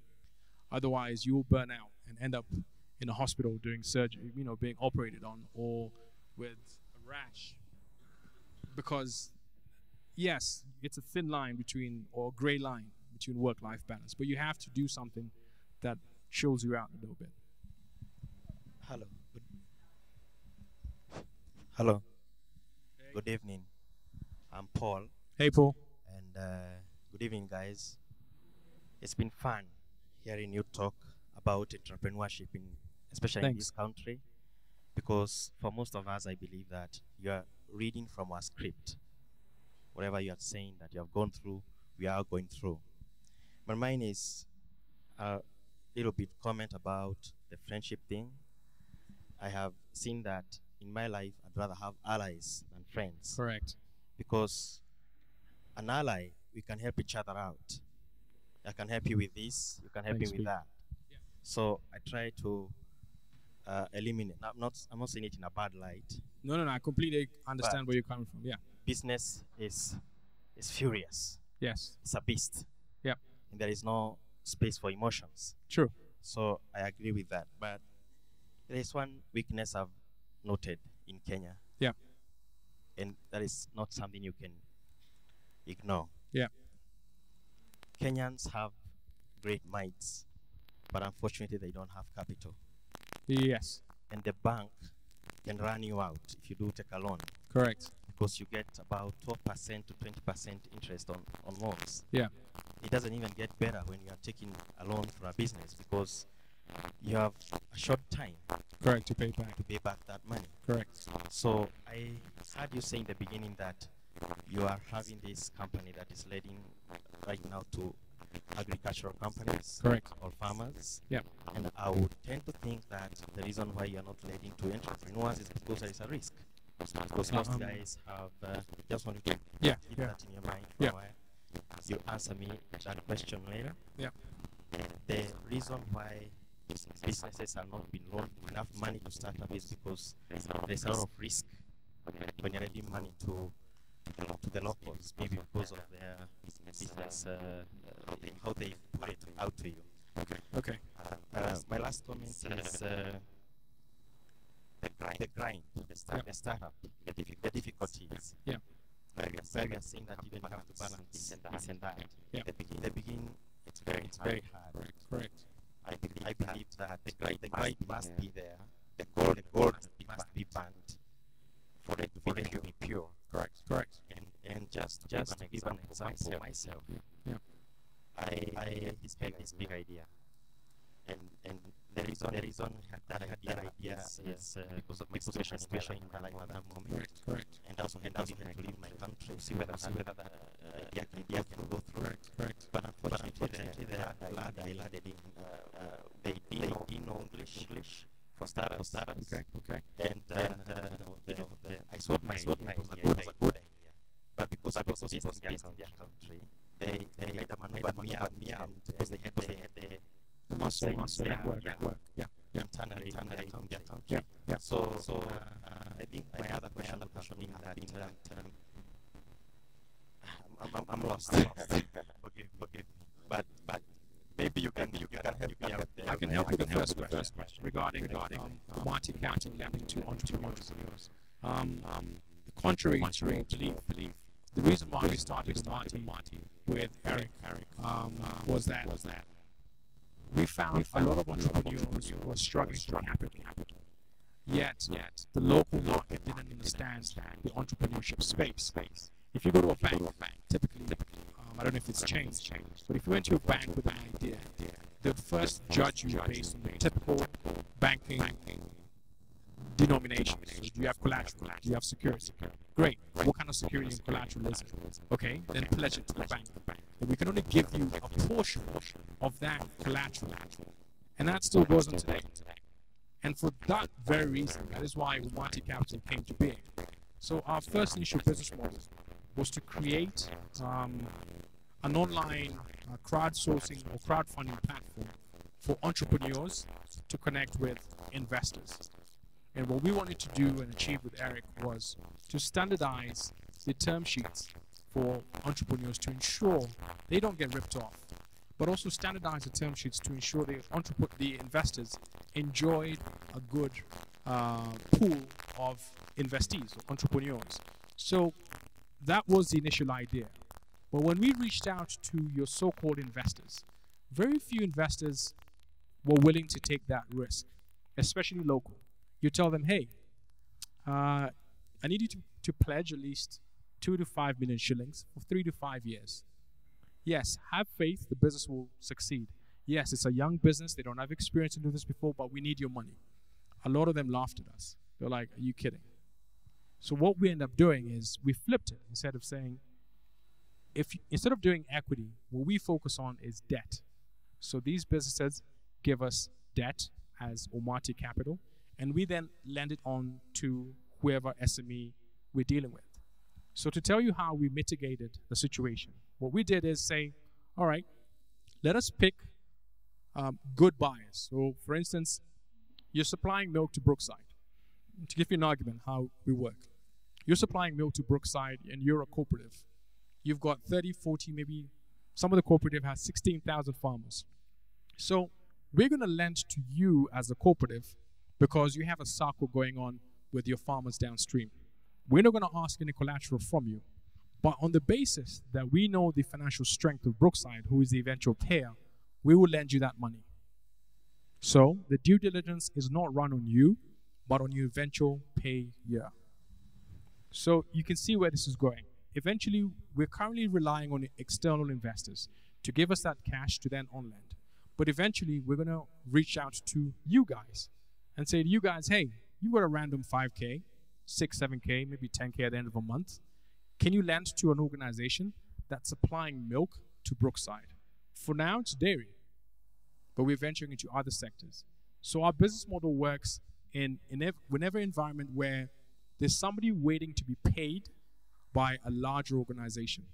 So instead of waiting, we give you an advance on that payment because we know the person who's paying is good for their money. And we don't ask for collateral. So yes, it's a bit tricky to lend to entrepreneurs in this country, and that's why they call us entrepreneurs. You have to think outside the box and where you're going to get your cash. And a bank is not the first place I would go on. I've never gone to a bank for money and they said yes. They always turn me down. And I'm grateful they turn me down because the pressures of paying back can be fairly steep. So what we did instead is, now this is where your friends and family come in handy.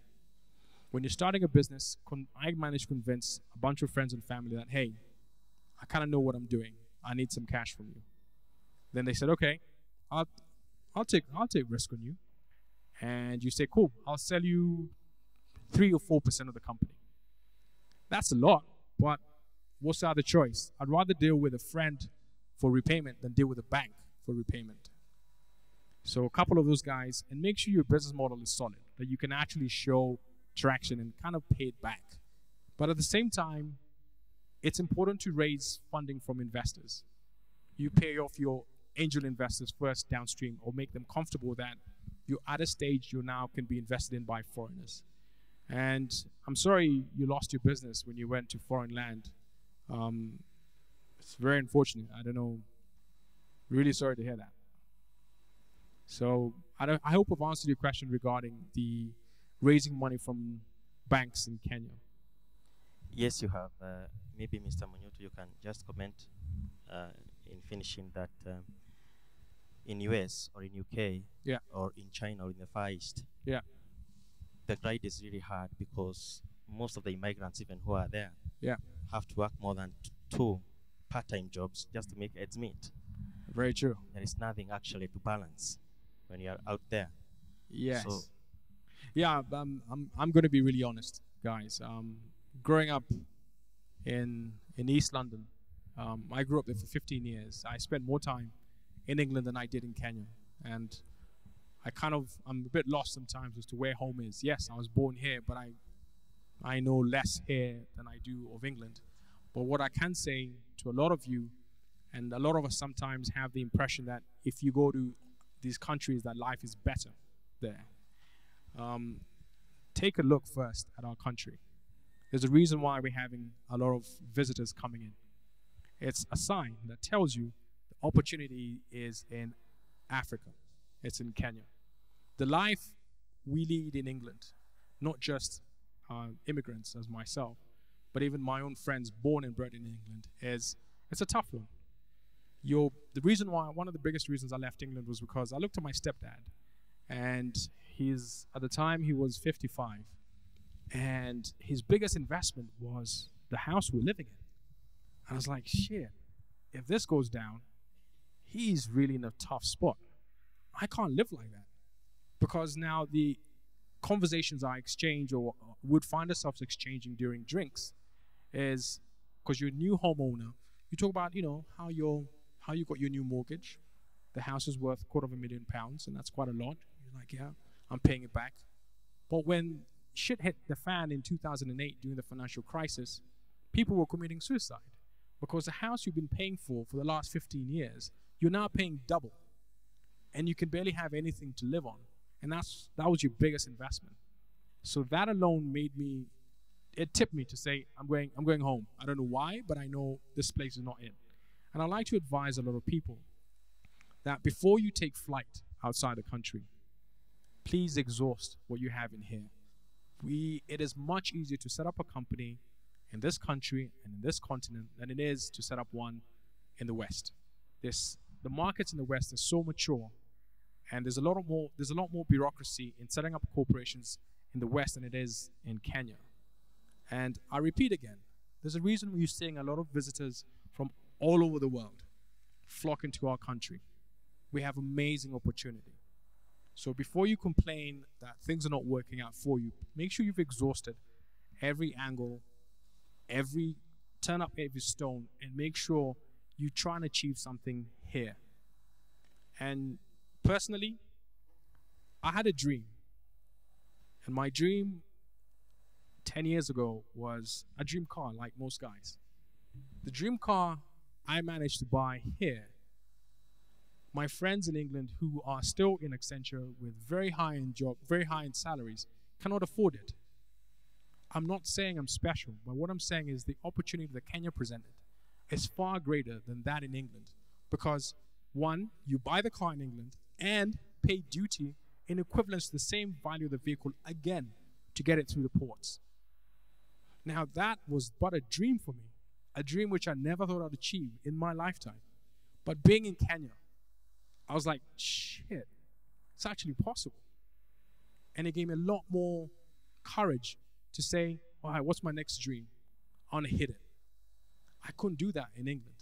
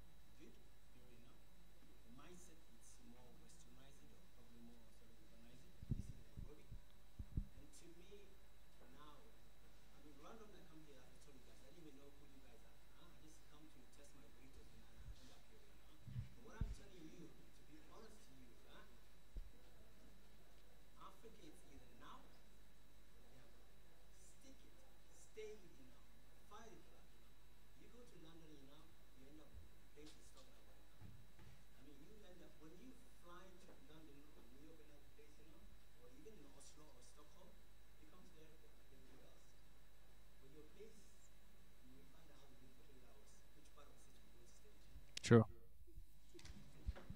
Okay, guys, I think we need like a breather. We need to wrap up. Munyutu is here, so you'll talk to him after. Should we let her ask the last question? Yeah, let her ask the question because she was dying to ask a question. Thanks, Betty. Hi, my name is Carol, and Hey, Carol. I wanted to ask, what are your thoughts about women in IT? About women in entrepreneurship? Yes, IT and... Oh, women in IT. Yeah. Okay. Have you come across those ones who are ahead of you, or those ones who are almost at where you are? And what are the factors, out of your experience, have you noticed in women? Wow. Okay, to start off with, I never looked at it that way. An entrepreneur is an entrepreneur, male or female. I never ever assessed anybody based on their sex. But I understand where you're coming from. Kenya is a space where that is a delicate matter. I can definitely say I've seen quite a lot within that space. The Akira chicks, for starters. A bunch of people I really respect. Well, the founders and the mindset they had to create Akira chicks, an environment where they take slum girls, educate them on how to program, get jobs for them, and send them out to the employment world.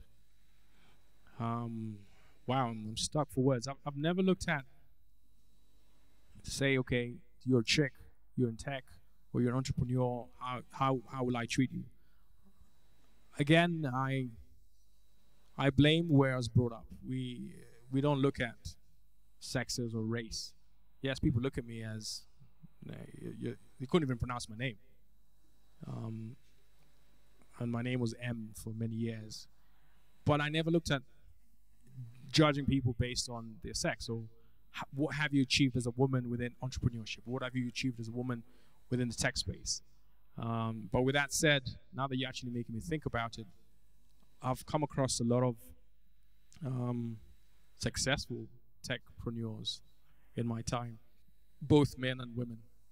One of them is here, running an online laundry service where her previous job was a banker. She broke the business even within 6 months. I've got friends of mine, guys, who've been at it for 3 years, have not seen a single penny. One of my so-called mentors, actually one of my mentors, Ken Jiroge of Cellulant, he would tell you he ran the company for 6 years before he saw his first dollar. Now, man or woman, I respect the hustle. I respect the dedication. But I definitely don't look at it as, oh, so you're a chick. How you doing again? How's it been? But I also understand where you're coming from. My country, unfortunately, is very sexist in a lot of things. That I will not pretend it doesn't exist. And I can't begin to advise you on what to do, other than just stay true to your cause. You'll find idiots along the way. But with that said, just, I don't know, I can't advise you. I'm so sorry about that. Yeah. Yeah, it is a work experience. Just don't let it affect you is what I can just say. To give you an example, my other half, we've been to pitches, pitching for business. And I was sat in the meeting, and this guy barely looked at her for a second. She was talking to him, but he's looking at me while responding to her. And I had to deal with that and reiterate to him that I'm an employee in this particular venture, so he needs to deal with my boss. And until my fiance had eventually told me, hey, just work with the system. And it really took a bite in my fair world. But how do you start changing that? I guess that's one of the drawbacks I can say about my own country. Equality of the sexes. And by the way, I'm a big Beyonce fan. And you know where I'm going with this. Flawless. All right. Anyway. Okay, great. So thank you so much, Munyutu. Maybe just to wrap up, out of everything you've mentioned, yeah, and probably more that's still somewhere, yeah, what did you say is the biggest mistake of all that you made? Wow. Not having come here sooner. I took too much time being outside the country, and I completely agree with them. Let's face it, I'm always going to be a visitor wherever I go that's not my home country or my home continent. And I struggled for many years trying to fit into that environment, try to be a professional, made sure I worked hard. I got to work for the best company in the world when it comes to management consulting, but it was not enough. I had a decent life. I mean, For those who know, Accenture training is pretty lavish. They treat you like a king for 2 months. They take you to Chicago for training. You're driven in a limo from training center to training center. And as far as you're concerned, you're like, yeah, man, I could get used to this. Then I go back to London, and they staffed me into a telecom called British Telecom, where all I was doing is crunching Excel numbers, getting a good salary, very good salary, but all I was doing is Excel. And I was like, this is not enough for me.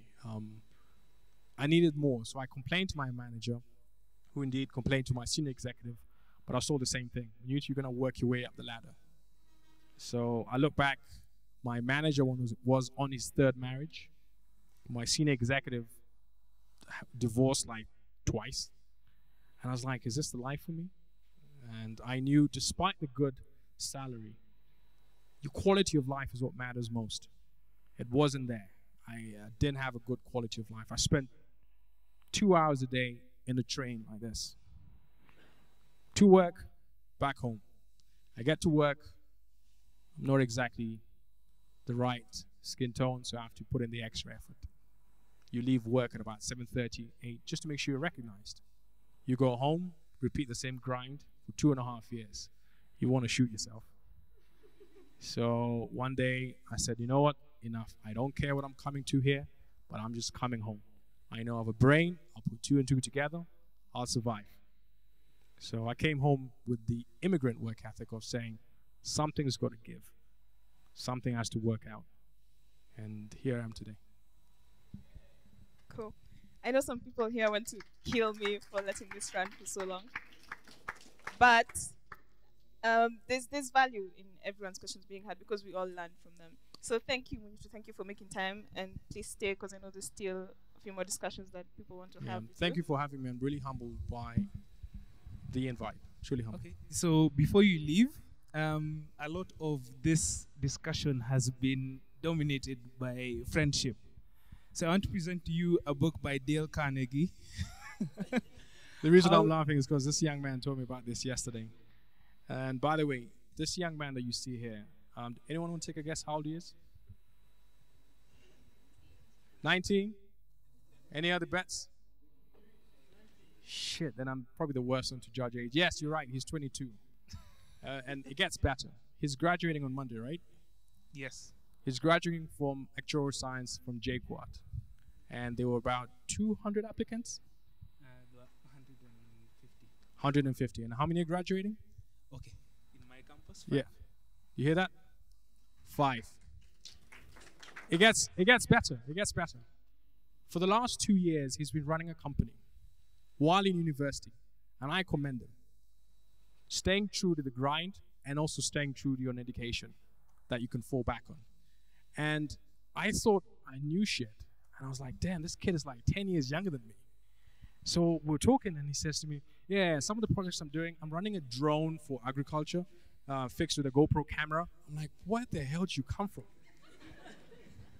And guys, don't always look to the mainstream for advice, on how to do shit. Take time to look around you and ask questions. I walked away feeling so humbled yesterday after I met this young man. And what does your company do? We're a data science company specializing in web media. All right, just name me 2 of your clients. Philips and Safaricom. He's 22. At 22, I was busy trying to hook up with skirts, young ladies. And I'm really humbled by seeing such dedication at a very young age. And I sometimes feel like there isn't enough publicity on such individuals, where there's a lot of focus on the mainstream guys who will always give you mainstream ways of doing things. There's also another way. There's a grind. There's a hustler's way. And I respect the hustler's way a lot. And that's one that I salute you, Odanga. And since this conversation was dominated a lot by friends, I'd like to give you this book because one thing I know is I read it, and this is a book that has how many of you have read this book in the audience? What did you think about it? Shout if you can.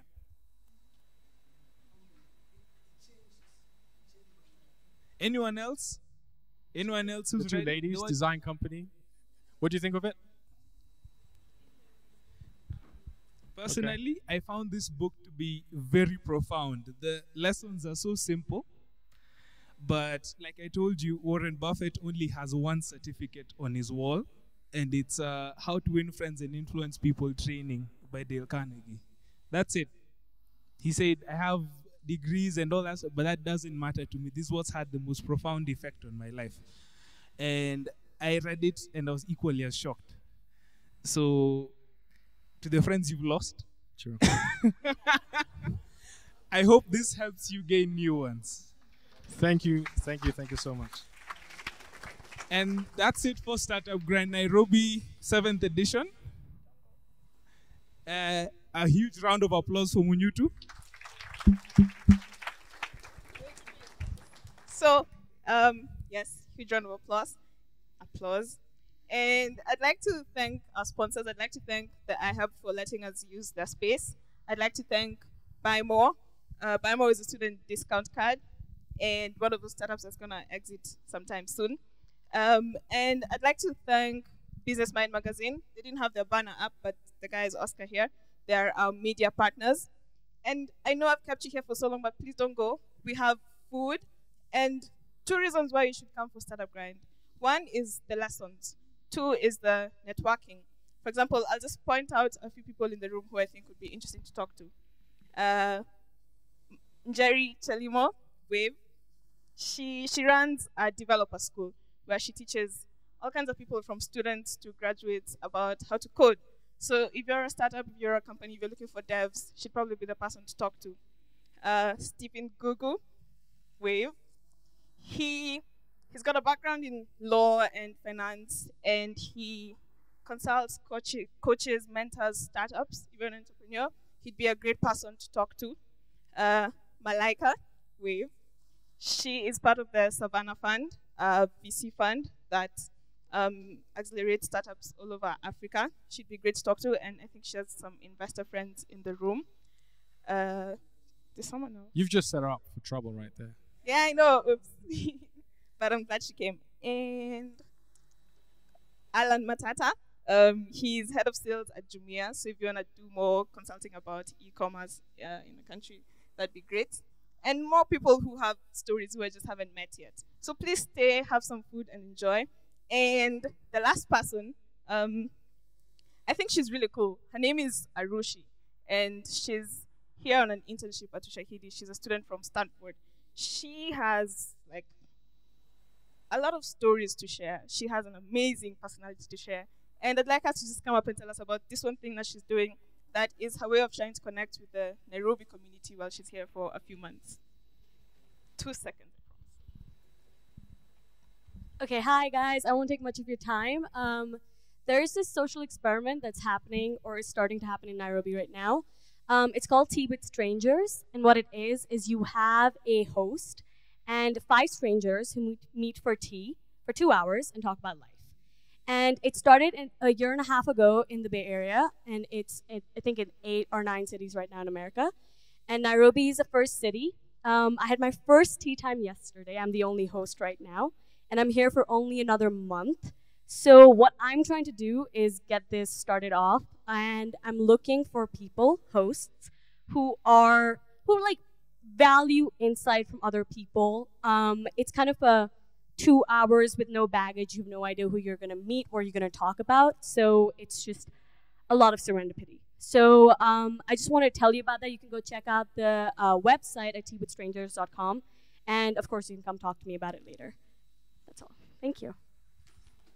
Okay, great. So guys, mingle, eat, drink, talk, and forgive me for keeping you here forever.